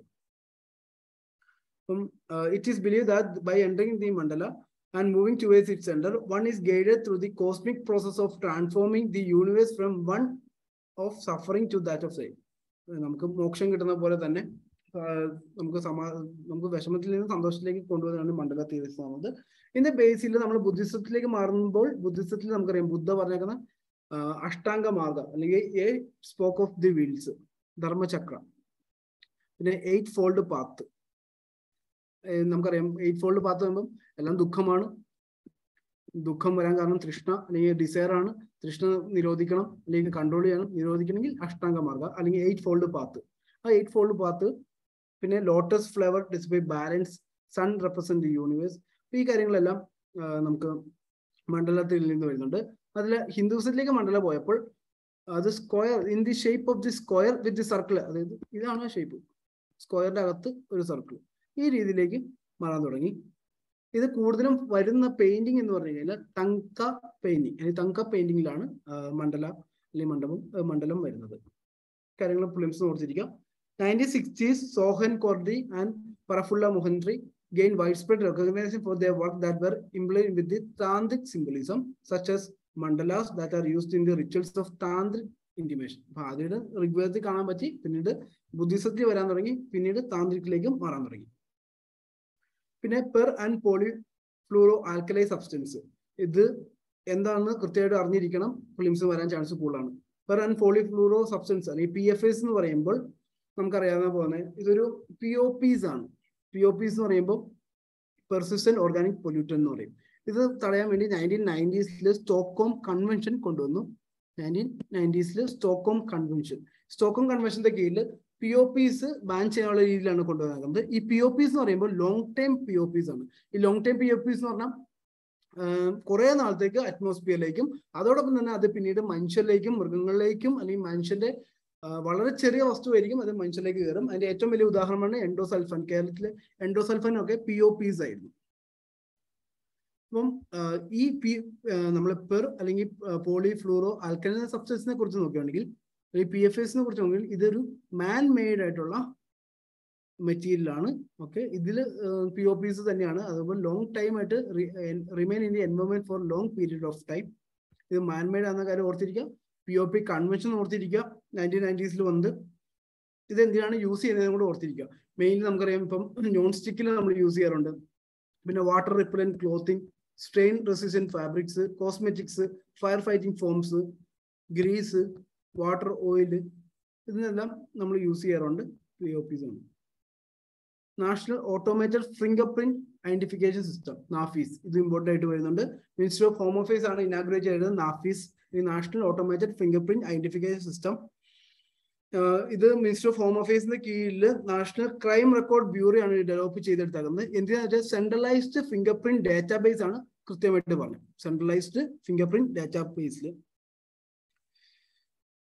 മധ്യപ്രദേശിലാണ് ആദ്യമായിട്ട് സ്റ്റേറ്റിൽ, നമ്മുടെ രാജ്യത്ത് ഒരു സ്റ്റേറ്റിൽ ഒരു ക്രിമിനലിനെ ഐഡന്റിഫൈ ചെയ്യുന്നത്. അപ്പൊ രാജ്യത്തിലുള്ള ക്രിമിനൽസിന്റെയും അത് എല്ലാറ്റിനും ഫിംഗർ പ്രിന്റ്സ് ഇതിൽ ശേഖരിച്ചിരിക്കും. Web based application function as A central information repository by the consolidating finger print data from all States and UTs. എല്ലാ സ്റ്റേറ്റിനും UTസിനുള്ള ഫിംഗർ പ്രിന്റ്സ് യൂസ് ചെയ്തിട്ടുണ്ടാവും. അപ്പൊ അതാകുമ്പോൾ കണ്ടുപിടിക്കാൻ എളുപ്പമായിരിക്കും. ഒറ്റ ഡാറ്റാബേസ് മാത്രം മതി. നാഫീസ് assign A unique 10-digit national finger print number to each person arrested for a crime. അപ്പോൾ ഓരോ നമ്പറിനും 10-digit നമ്പർ ഉണ്ടാവും ഓരോ ഫിംഗർ പ്രിന്റ്സിനും. അപ്പോൾ ആ കാര്യങ്ങൾ ഒന്ന് ഓർത്തിരിക്കാം. നാഫീസ് എന്താണെന്ന് നോക്കുക.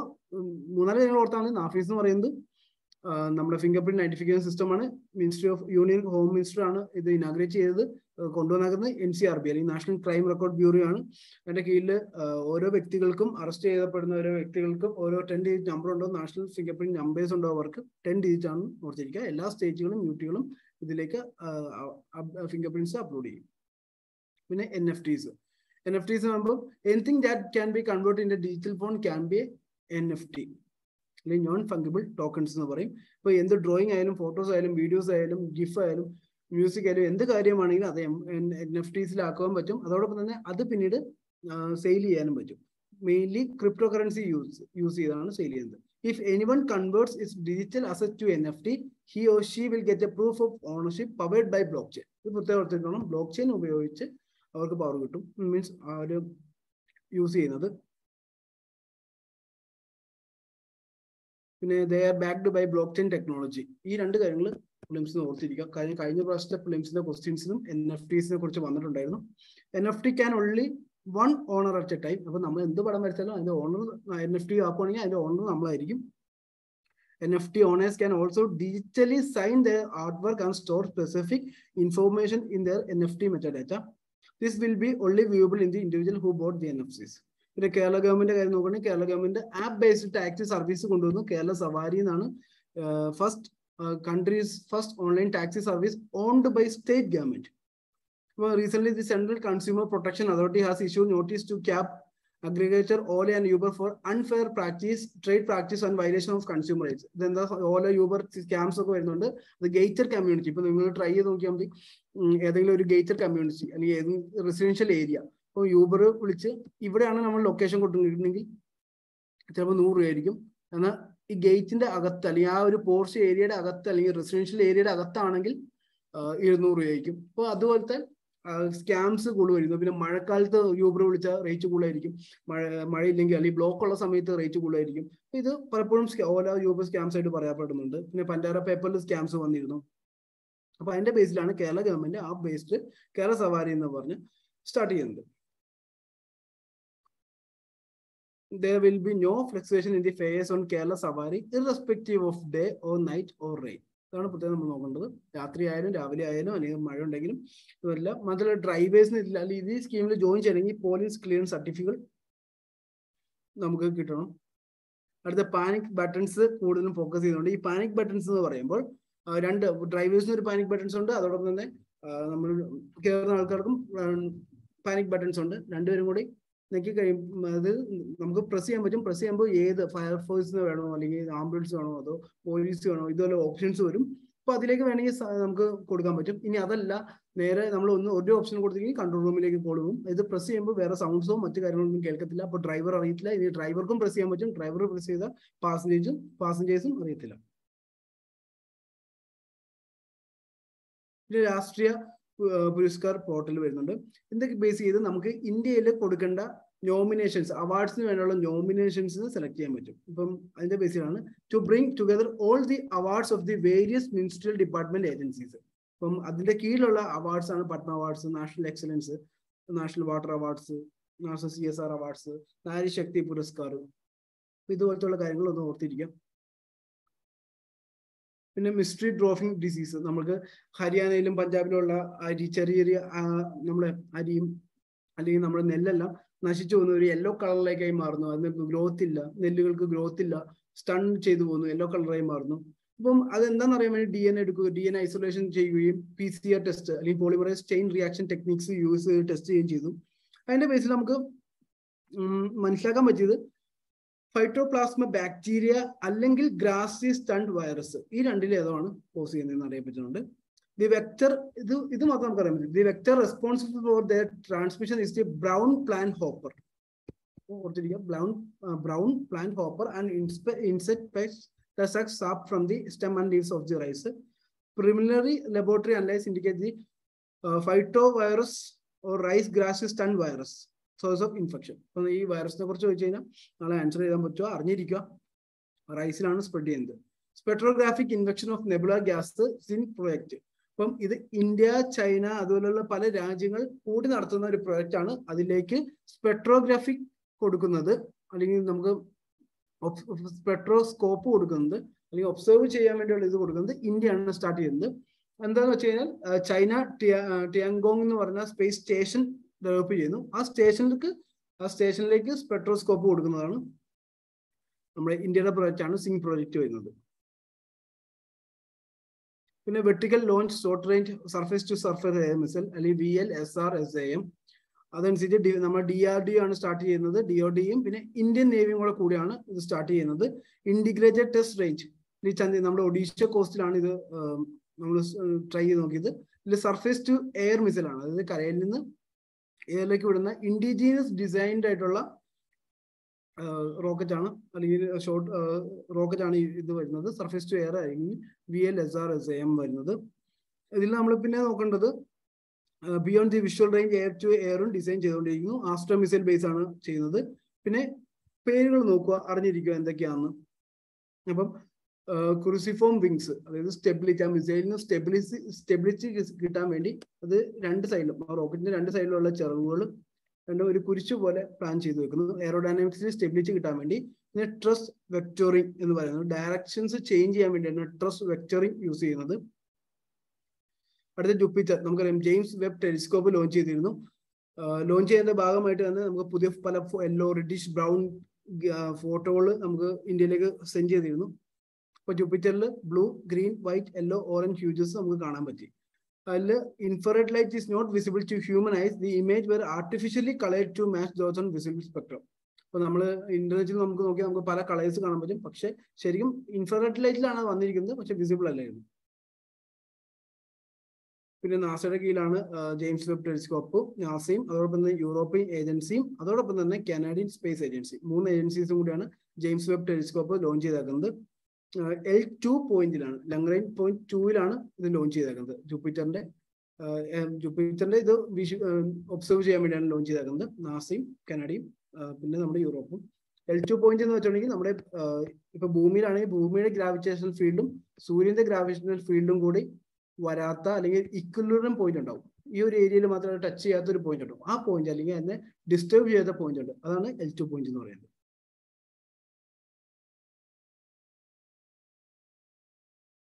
അപ്പൊ എന്തായാലും താങ്ക് യു.